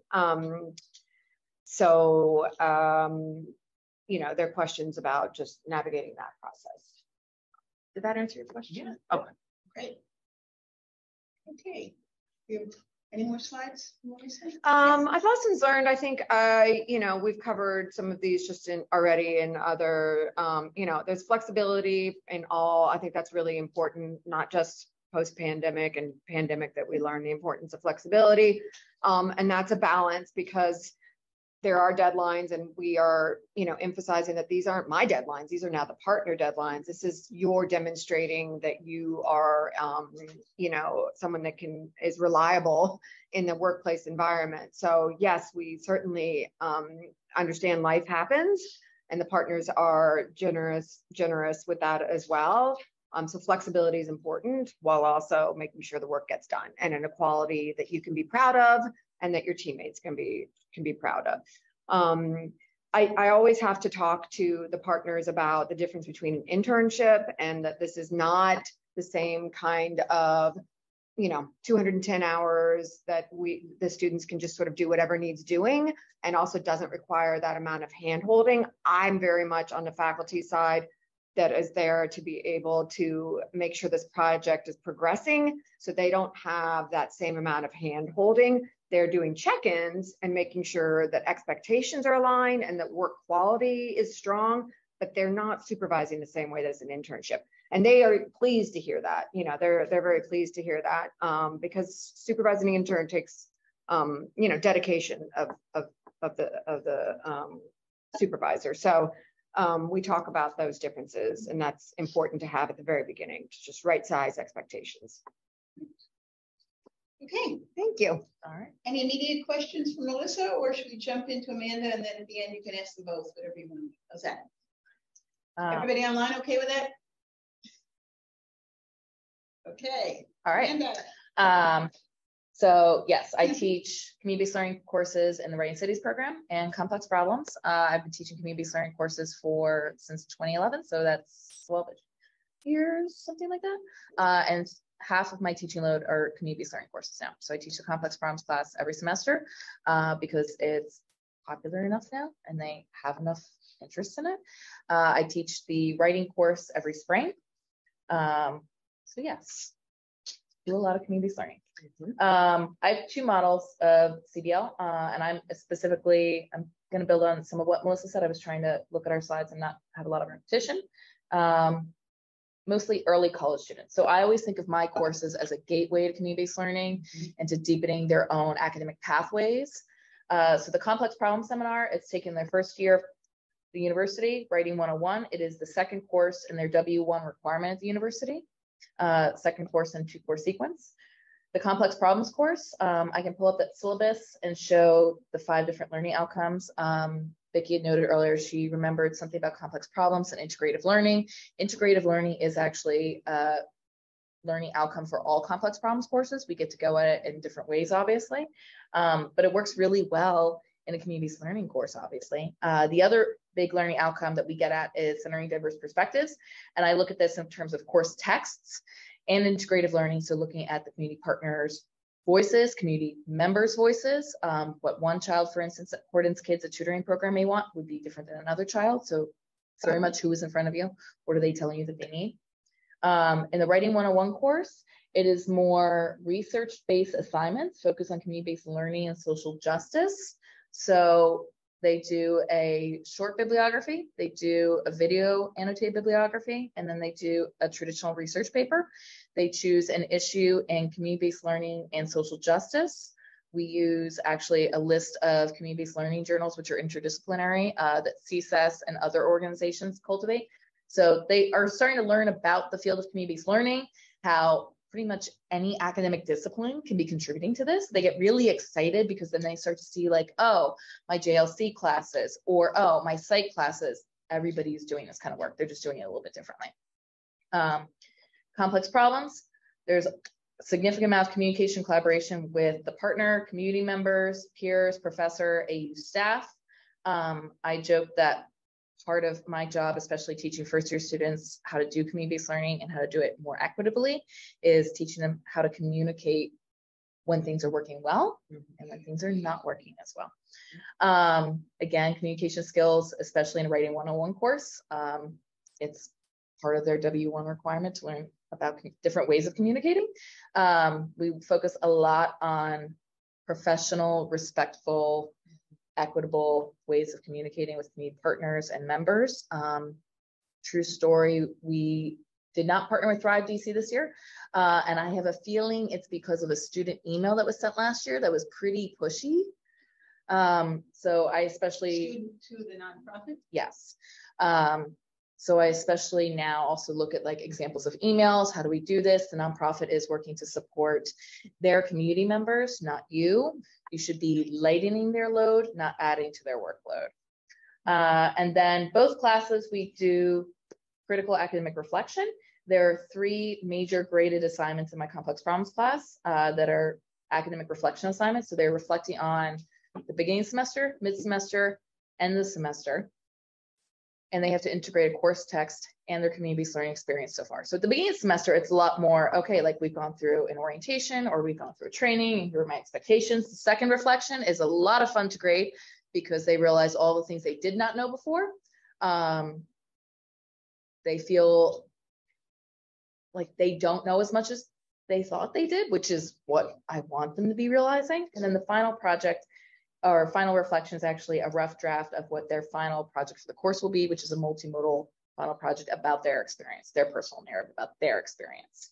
The final project for the writing course, they're synthesizing CBL concepts and personal reflection in a multimodal presentation of their choosing. Okay, so our recent community partners, the complex problems class, that course only partners with Horton's kids. So true story, part of the reason I went to Dickinson College undergrad and I did quite a bit of community service learning. I was on their office back then of religious life and community service. And I did not want to do a typical abroad experience. So I actually came to DC for my abroad experience. And I was Horton's kids' first intern in 2005 when I was in office of 5 well-intentioned white women. And the office was on Capitol Hill, and it was given to us for free by a lobbyist that the founder, Karen Walser, was friends with. So the course, the complex problems course, looks at how Horton's Kids has grown over 30-some years to reflect the cyclical needs of the community. And they've also revised and updated their practices and models. So that course only works with Horton's Kids. My writing class, students can opt in to work with 3 to 4 community partners. So generally, Horton's Kids is one of those partners. Martha's Table has been one of those partners. DC Reads. I really love pushing DC Reads as a partner because it also works for students at Federal Work Study, which many students somehow are also not getting enough of that information from the university. Plug for first-year advisors. We're working with financial aid and DC Reads to get the word out, but it at least makes service more equitable for students that have Federal Work Study. They've worked with the Family Place before on 14th Street, Thrive DC, and Kerrison DC. So I usually, especially with the writing class, try to offer 3 to 4 community partners, different issues, different communities. If there's a group that students would like to volunteer with that I don't have listed, we can talk about it. But it also, again, especially since I'm working with first year, second year students, generally, it does come down to scheduling and maturity. So for instance, some students a few years ago wanted to work with HIPS, but the way that HIPS model right now is they're using a van on H Street and other places in the city at night, late at night, between say like 11 to 4 a.m. There's a much longer training process. It doesn't make a lot of sense. A young man several years ago wanted to volunteer with RAIN, which brought Rape, Abuse, Incest National Network. Fantastic organization, but the training process alone is 40 hours. So also, again, with first year students, I really look at the community partners. What is their training and onboarding process like? Do they have a variety of times and scheduling opportunities? Do they have things that would work well with students' schedules? So, and then building on, I say to my students, the complex problem of community-based learning all the time. Our students do develop a deeper understanding of how complicated social and racial justice and community-based work is in practice and in DC. I've said it a number of times, but generally AU attracts well-intentioned students who would like to build a better world, but they know what that looks like online, or they might know what it looks like in a textbook, or in their small town from Massachusetts, or even their community in LA, but that may not be true in DC. They build interpersonal communication skills across stakeholders. And I cannot emphasize this one enough, especially at this point in COVID. This is the big thing that has been time consuming for many professors I know. So an example, for instance, we do have the LIFT program to help with student transportation. We had talked about, and I have a Google spreadsheet of like student contact names, numbers, shifts, so everyone can coordinate. They have like a group chat for their day. So for instance, the Thursday LIFT group will meet outside of Leonard. They all meet, lift together. There was one day that people were taking 2 different lifts. So my graduate assistant and I saw this and I was like, guys, I understand there might be some interpersonal conflict here between the 2 students, but the university is not paying for 2 lifts to the same location for the same shift. So let's have a conversation, work on some of these things. Those 2 students now are BFFs. It actually worked out really well. So the communication skills is also communicating with the community partners. So our students get stressed, especially this is a bigger issue. I have it under challenges too, around finals and midterms. We talk often about, again, they should be laying the community partners load and they need to be depending on the student. So the students learn like their actions, they need to be accountable. Even if they're stressed, they need to look at time management wise, how are they balancing their work? Have they chosen the volunteer shift that works best? Sometimes there's a moment in week 2 or 3 where students are like, actually, Monday's really tight. Is there a way I could switch to Tuesday? And I'd rather have those conversations early in the semester because it's a lot easier to move people around. The students do develop an accountability and a purpose for this work beyond their grades. They start to understand that the work that we're doing at the university does have meaning to the DC community. Community partners need volunteers. They need research from the university. They need support from the university. They'd love to partner with different departments, programs, classes across the university. So our students really like that aspect. The reciprocity and interconnectivity between DC and the AU and DC community. Many students, they anecdotally share that they get told by their classmates, don't go to Ward 8, don't go to Anacostia. By the end of the semester, I'm always very proud of my students who are mildly angry at their classmates who use language like that. They explain that they don't know actual DC, that to DC residents, to DC natives, Ward 3, this isn't DC. But once they start to move into the community, they start to understand how AU does connect and how AU should be doing more to support the DC community. They are developing intellectual curiosity and understand the interdisciplinary nature of CBL. I've mentioned this before, but students are realizing how the research that we're doing connects to their other courses. They can also start to imagine different majors or programs they could participate in. So for instance, I know I actually had a number of students in the program that you're directing, Leadership program. The leadership program, and they were realizing actually this really complements CBL really well. We always have a number of students who are in public health.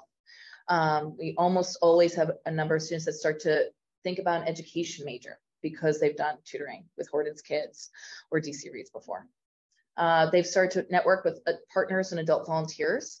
So especially the nonprofits that do still have adult volunteers that are not college students, they're forming relationships. They're talking to them. I have students who have gotten internships just from those conversations that they've built organically at tutoring. They're also developing more meaningful relationships with their classmates, and they're developing a sense of belonging in DC. I don't know if anyone else reads the Eagle, but there was an interesting Eagle article this spring about how students are now anxious and worried about getting on Metro. And students in both of my classes read it and they were horrified. And their response was, have they used Metro regularly? How are they using Metro? And do they realize, like, this is how a majority of the city gets around? It's really expensive and hard to own a car in DC.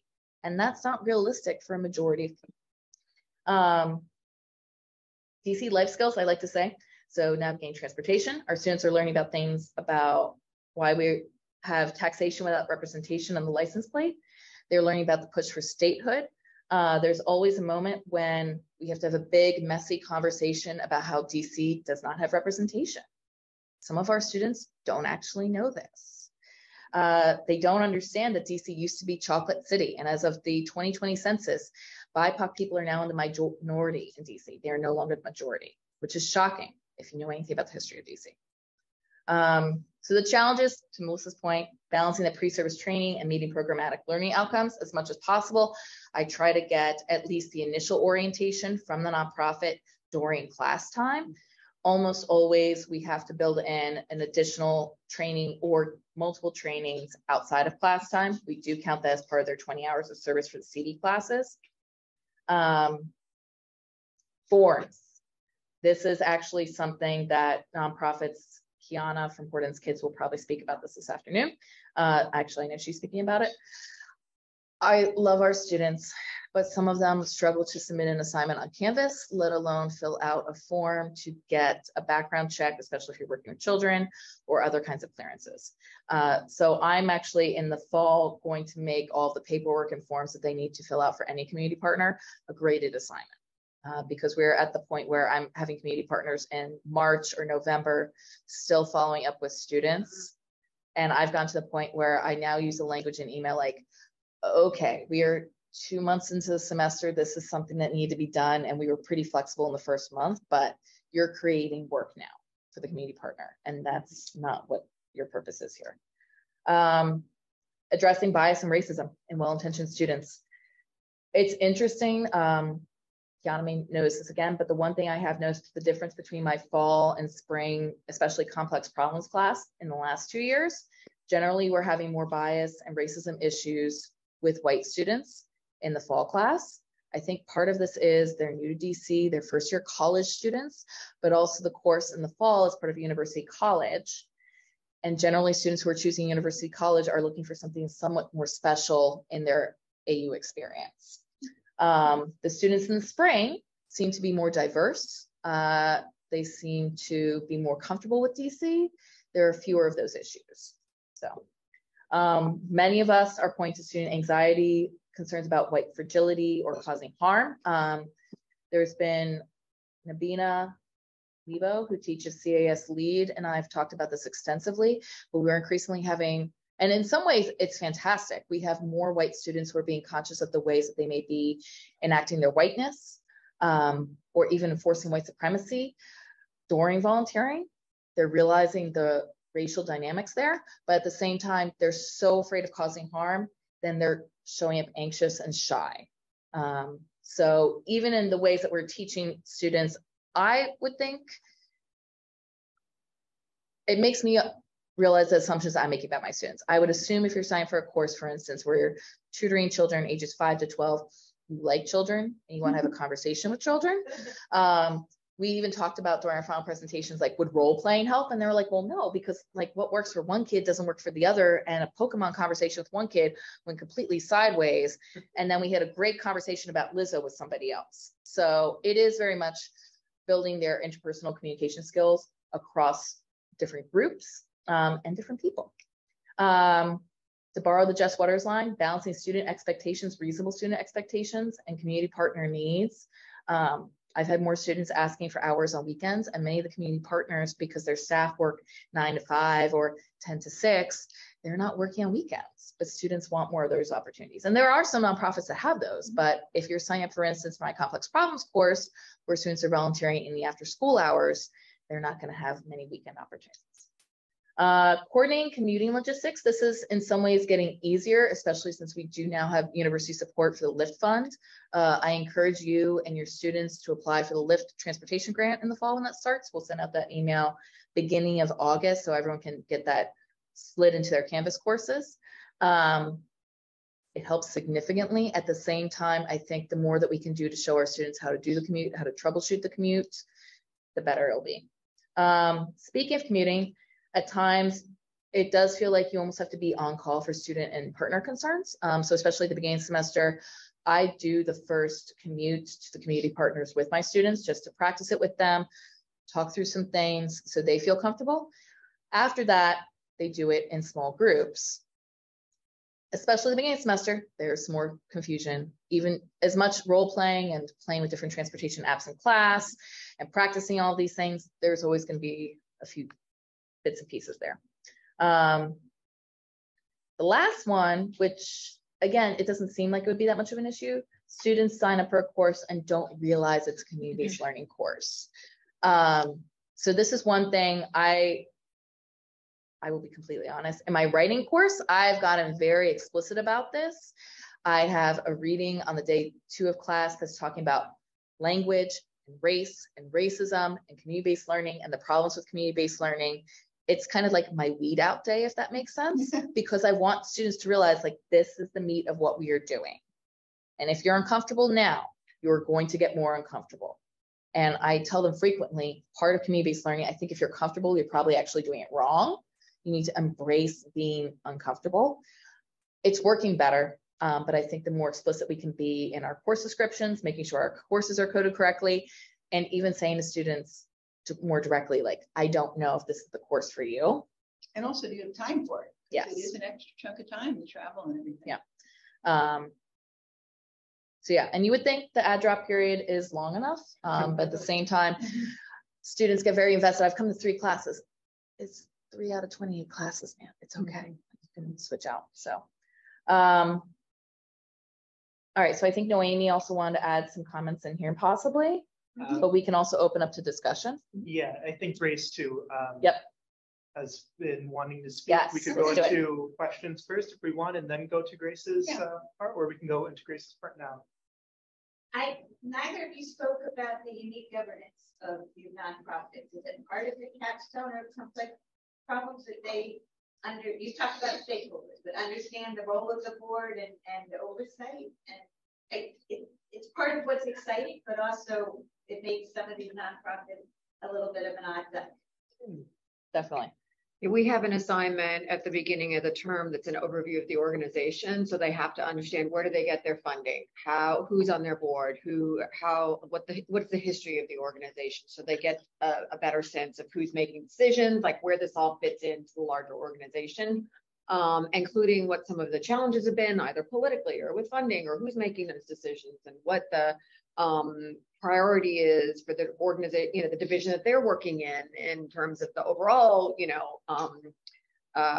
leadership. So those assignments are very informative to the students because they have to really dig, especially to follow the money of what's going on. So yeah, that's an early. Well, I also know for any board I've been on, yeah, they would grab up a 21-year-old like that. Yeah. They expressed interest in the board.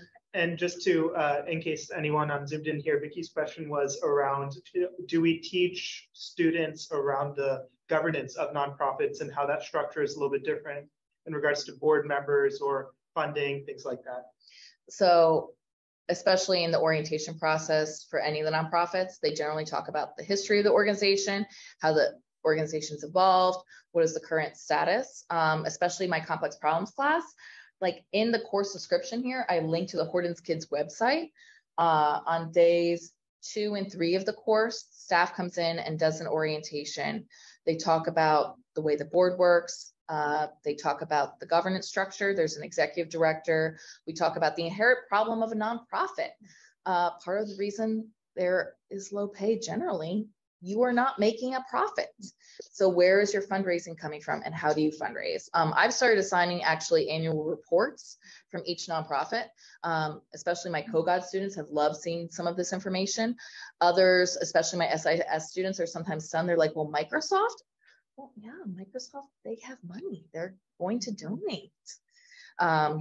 So it's a different way of thinking about it. I also think the more text that you can assign from the nonprofit, the better. So I actually assigned multiple videos and articles about Cordon's Kids or Martha's Table or DC Reads to students in the first few days, partially so they can choose the nonprofit that works best for them, but also partially so they understand the actual governance structure a little better. So I don't know if that helps. Other questions? Listen. Is there a writing 106 community-based learning class or just one? Just 101, the accelerated course, yeah. Not right now, no. Other questions from anybody online? If not, I would love to hear from Grace, because I think student experience is like a whole nother thing we need to hear from. Grace, you want to join us? Hi, everyone. Thank you so much for having me on today. Before you start, a little bit about yourself, what class you took, and what year you are at AU. Sounds good. So my name is Grace Governman. I'm a junior here at AU, studying public health with a minor in math, and I was a community-based research scholar during my first year here. As part of that program, I took a complex problems seminar in the fall, as well as a community-based research lab that instructed my group in community-based research methods and principles. Then in the spring semester, I was part of a community-based research course that was partnered with the Anacostia Riverkeeper and conducted community-based action research in collaboration with them, with a local nonprofit, the Anacostia Riverkeeper, on pollution in the river, as well as community members' relationship to the river. Great.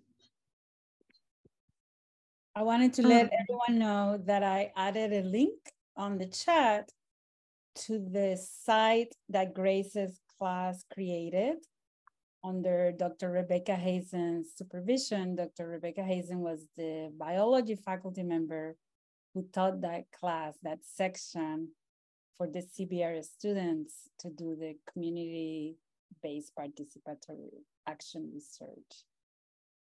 So Dr. Hazen couldn't be here today, so we're so grateful that Grace can be here to tell us about their experience. Grace, I'm sorry, go ahead. Just one question I had. Are you pursuing the certificate as well?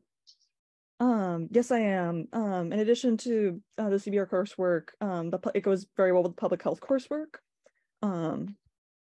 So I'll have completed that certificate very soon. So do you want to tell us a little bit about the research? As part of biology, did you all have one community partner, the Anacostia Riverkeepers, or multiple community partners?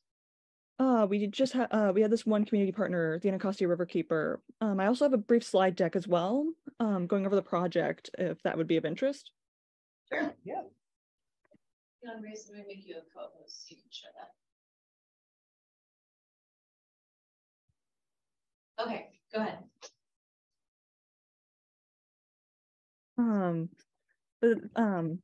Like other presenters have said, please feel free to interrupt me at any time. I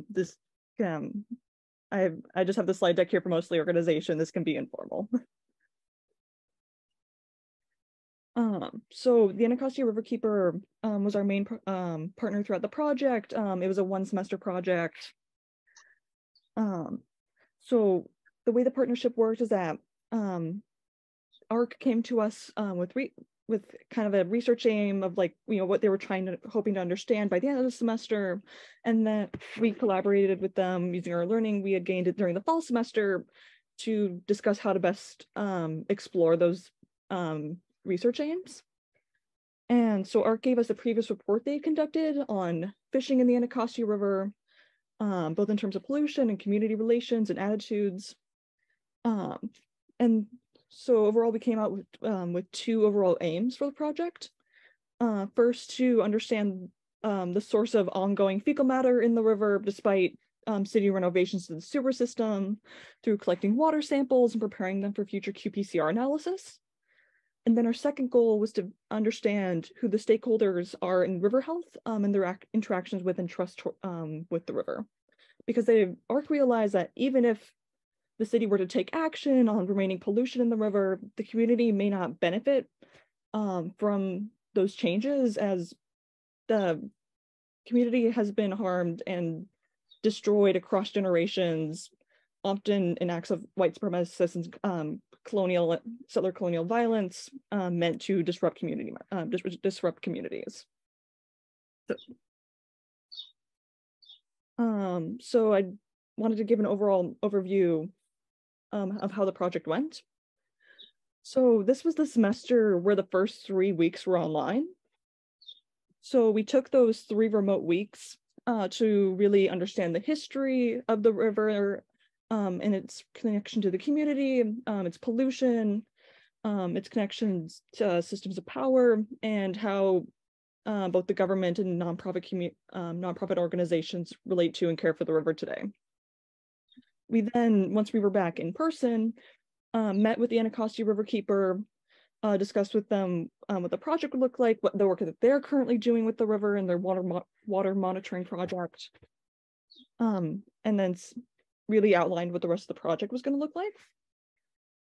So we then split us students, we split into 3 groups, a field team, a lab team, and a survey team. The field team went out to the river along 4 main sites and collected water samples and brought them back to AU for analysis by the lab team, who then prepared them for qPCR analysis. They then also took the observational data of temperature, turbidity, pH level, and analyzed and compiled that into a report. The survey team then built a survey based on that previous report that ARC had given us, and distributed that survey, analyzed that data, and presented a separate report on community outreach. And then finally, like Dr. Nchate put in the chat, we put together a website for ARC that compiles our background, methods, findings, and recommendations, and presented it to them over a virtual reporting and conclusion session, because again, it was during the pandemic. So each team had their own standardized methods. The survey team in particular was the one that I was a part of and can speak the most to. We were trained by our TA prior to going out into the field. We also collected via audio and via notes, any informal interviews with participants prior to and after completing the survey. That was also part of our final report. And then we completed data analysis and visualization in Excel and R. That website that Profe linked in the chat gives a pretty good overview of what our overall findings and results look like. And I also wanted to just highlight some of the CBR and action research principles that were included in the project. So in terms of, democracy, equity, liberation, and life enhancement were all some of the main principles of CBR and action research that were presented to us in the fall semester. And I feel like we really achieved this through having a community-led research focus and investigation method, and recognizing community members as experts on the situation they live in. So really having those informal interviews being primary to guiding the data analysis was really important. And then also obviously having community members decide the modes of investigation and the research goals. And then also really building community capacity and transferring resources and power to really give community members and highlight their voice and equip them with any tools and resources they need to continue their own projects that they themselves guide. So we were supporting ARC's already ongoing water sampling, monitoring through having students, take that transportation time, have that water be equipped to take those samples and really add to their data set.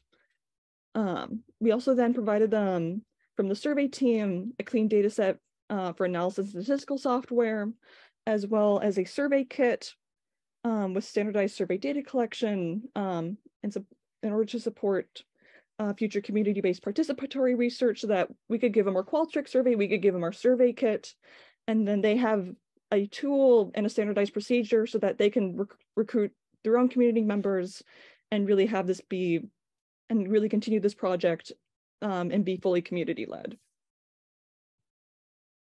And I feel like this has really shaped my approach as a researcher going into my sophomore and junior years.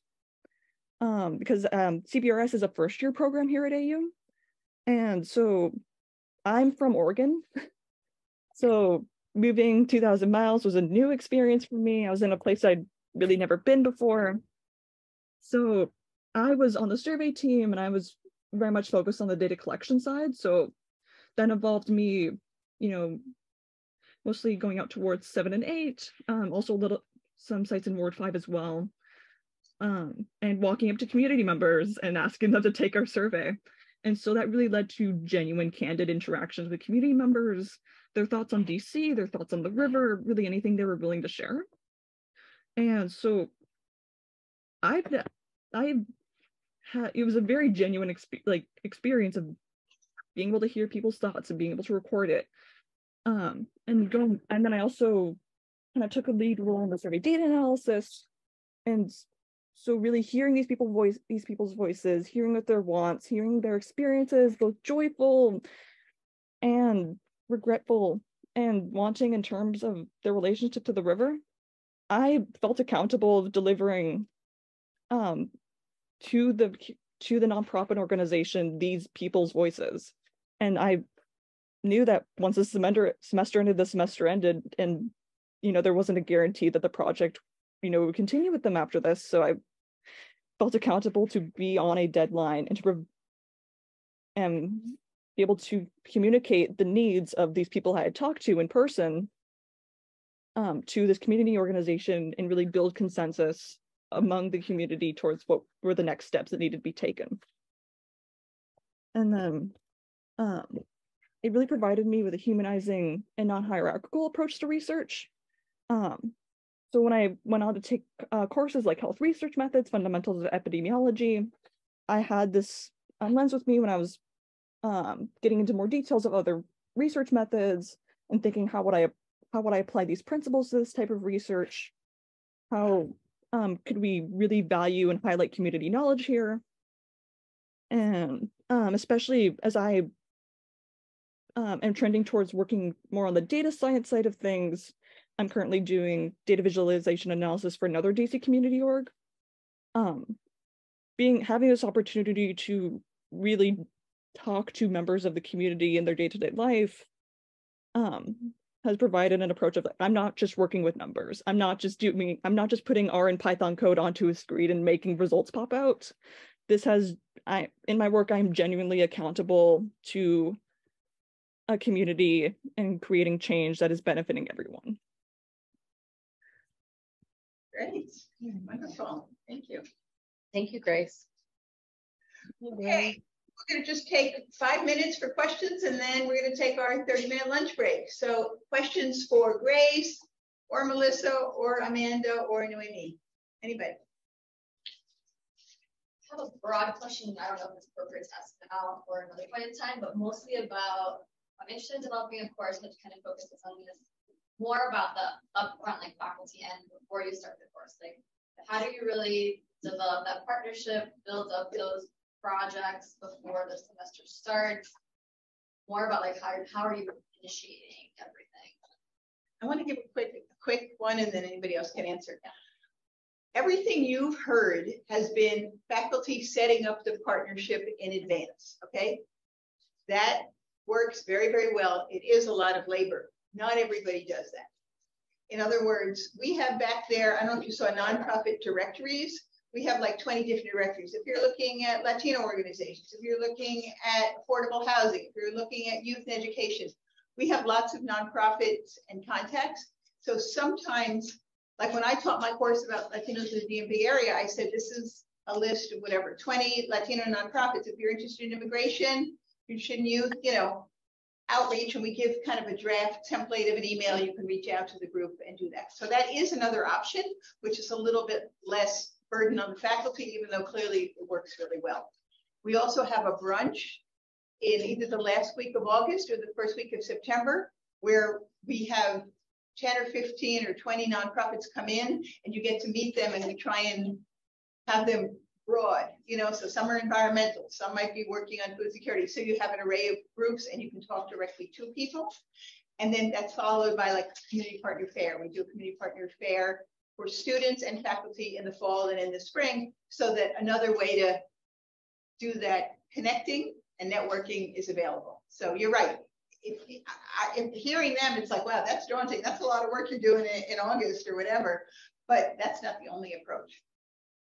I would just add, I mean, I think it can be really helpful to talk to faculty who have been teaching in community-based courses and just one-on-one hear like how to align your ideas with a CB-based course. I know in our advisory board, we've talked about actually explicitly like mentoring faculty who are interested to just help you along the way and in any way so that what you're creating meets the needs of your students and what your vision is.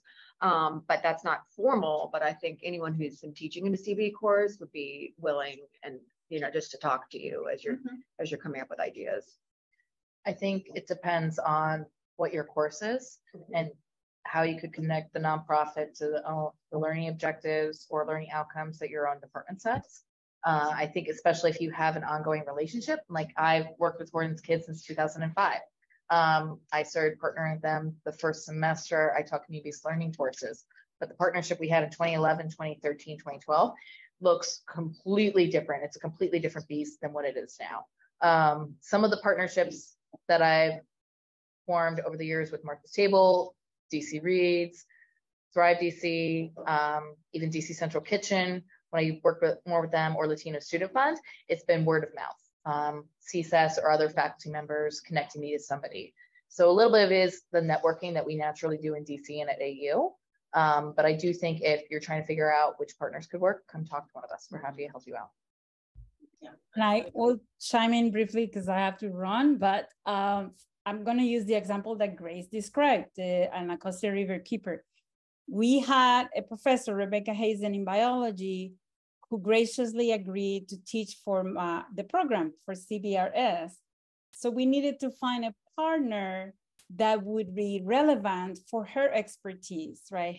Her expertise is in environmental issues related to her biology training. And that's why I spoke to Marcy and her team, and they told me about Anacostia River Keeper, who they learn about through Amanda Choka sitting in the room with you there. So Amanda, thank you for that connection. That's how we learn about ARK. And we set up a meeting in the summer with them to plan to see if having a group of students doing research for them would be something that they found of interest and beneficial. And so they told us about how they could use research for their objectives. And Grace has told you the rest of it and how this worked out so well for them. And they want us to come back and do more. So we'll have to think about how to do this for future semesters. At any rate, I'm sorry I have to go. I'm on transportation duty today. Have a great rest of your afternoon, everybody. Bye. Any other questions for Grace, Melissa, Amanda? Yes, I have one question for Grace, and if it's already been asked, then I'll get caught up during lunch. But I know you mentioned that you were using R and Excel to do your analysis. With your capstone, are you planning on using R? And I also just want to say how amazing it is that as an underclassman, you've now trained yourself on a statistical software that a lot of people never get the experience to use.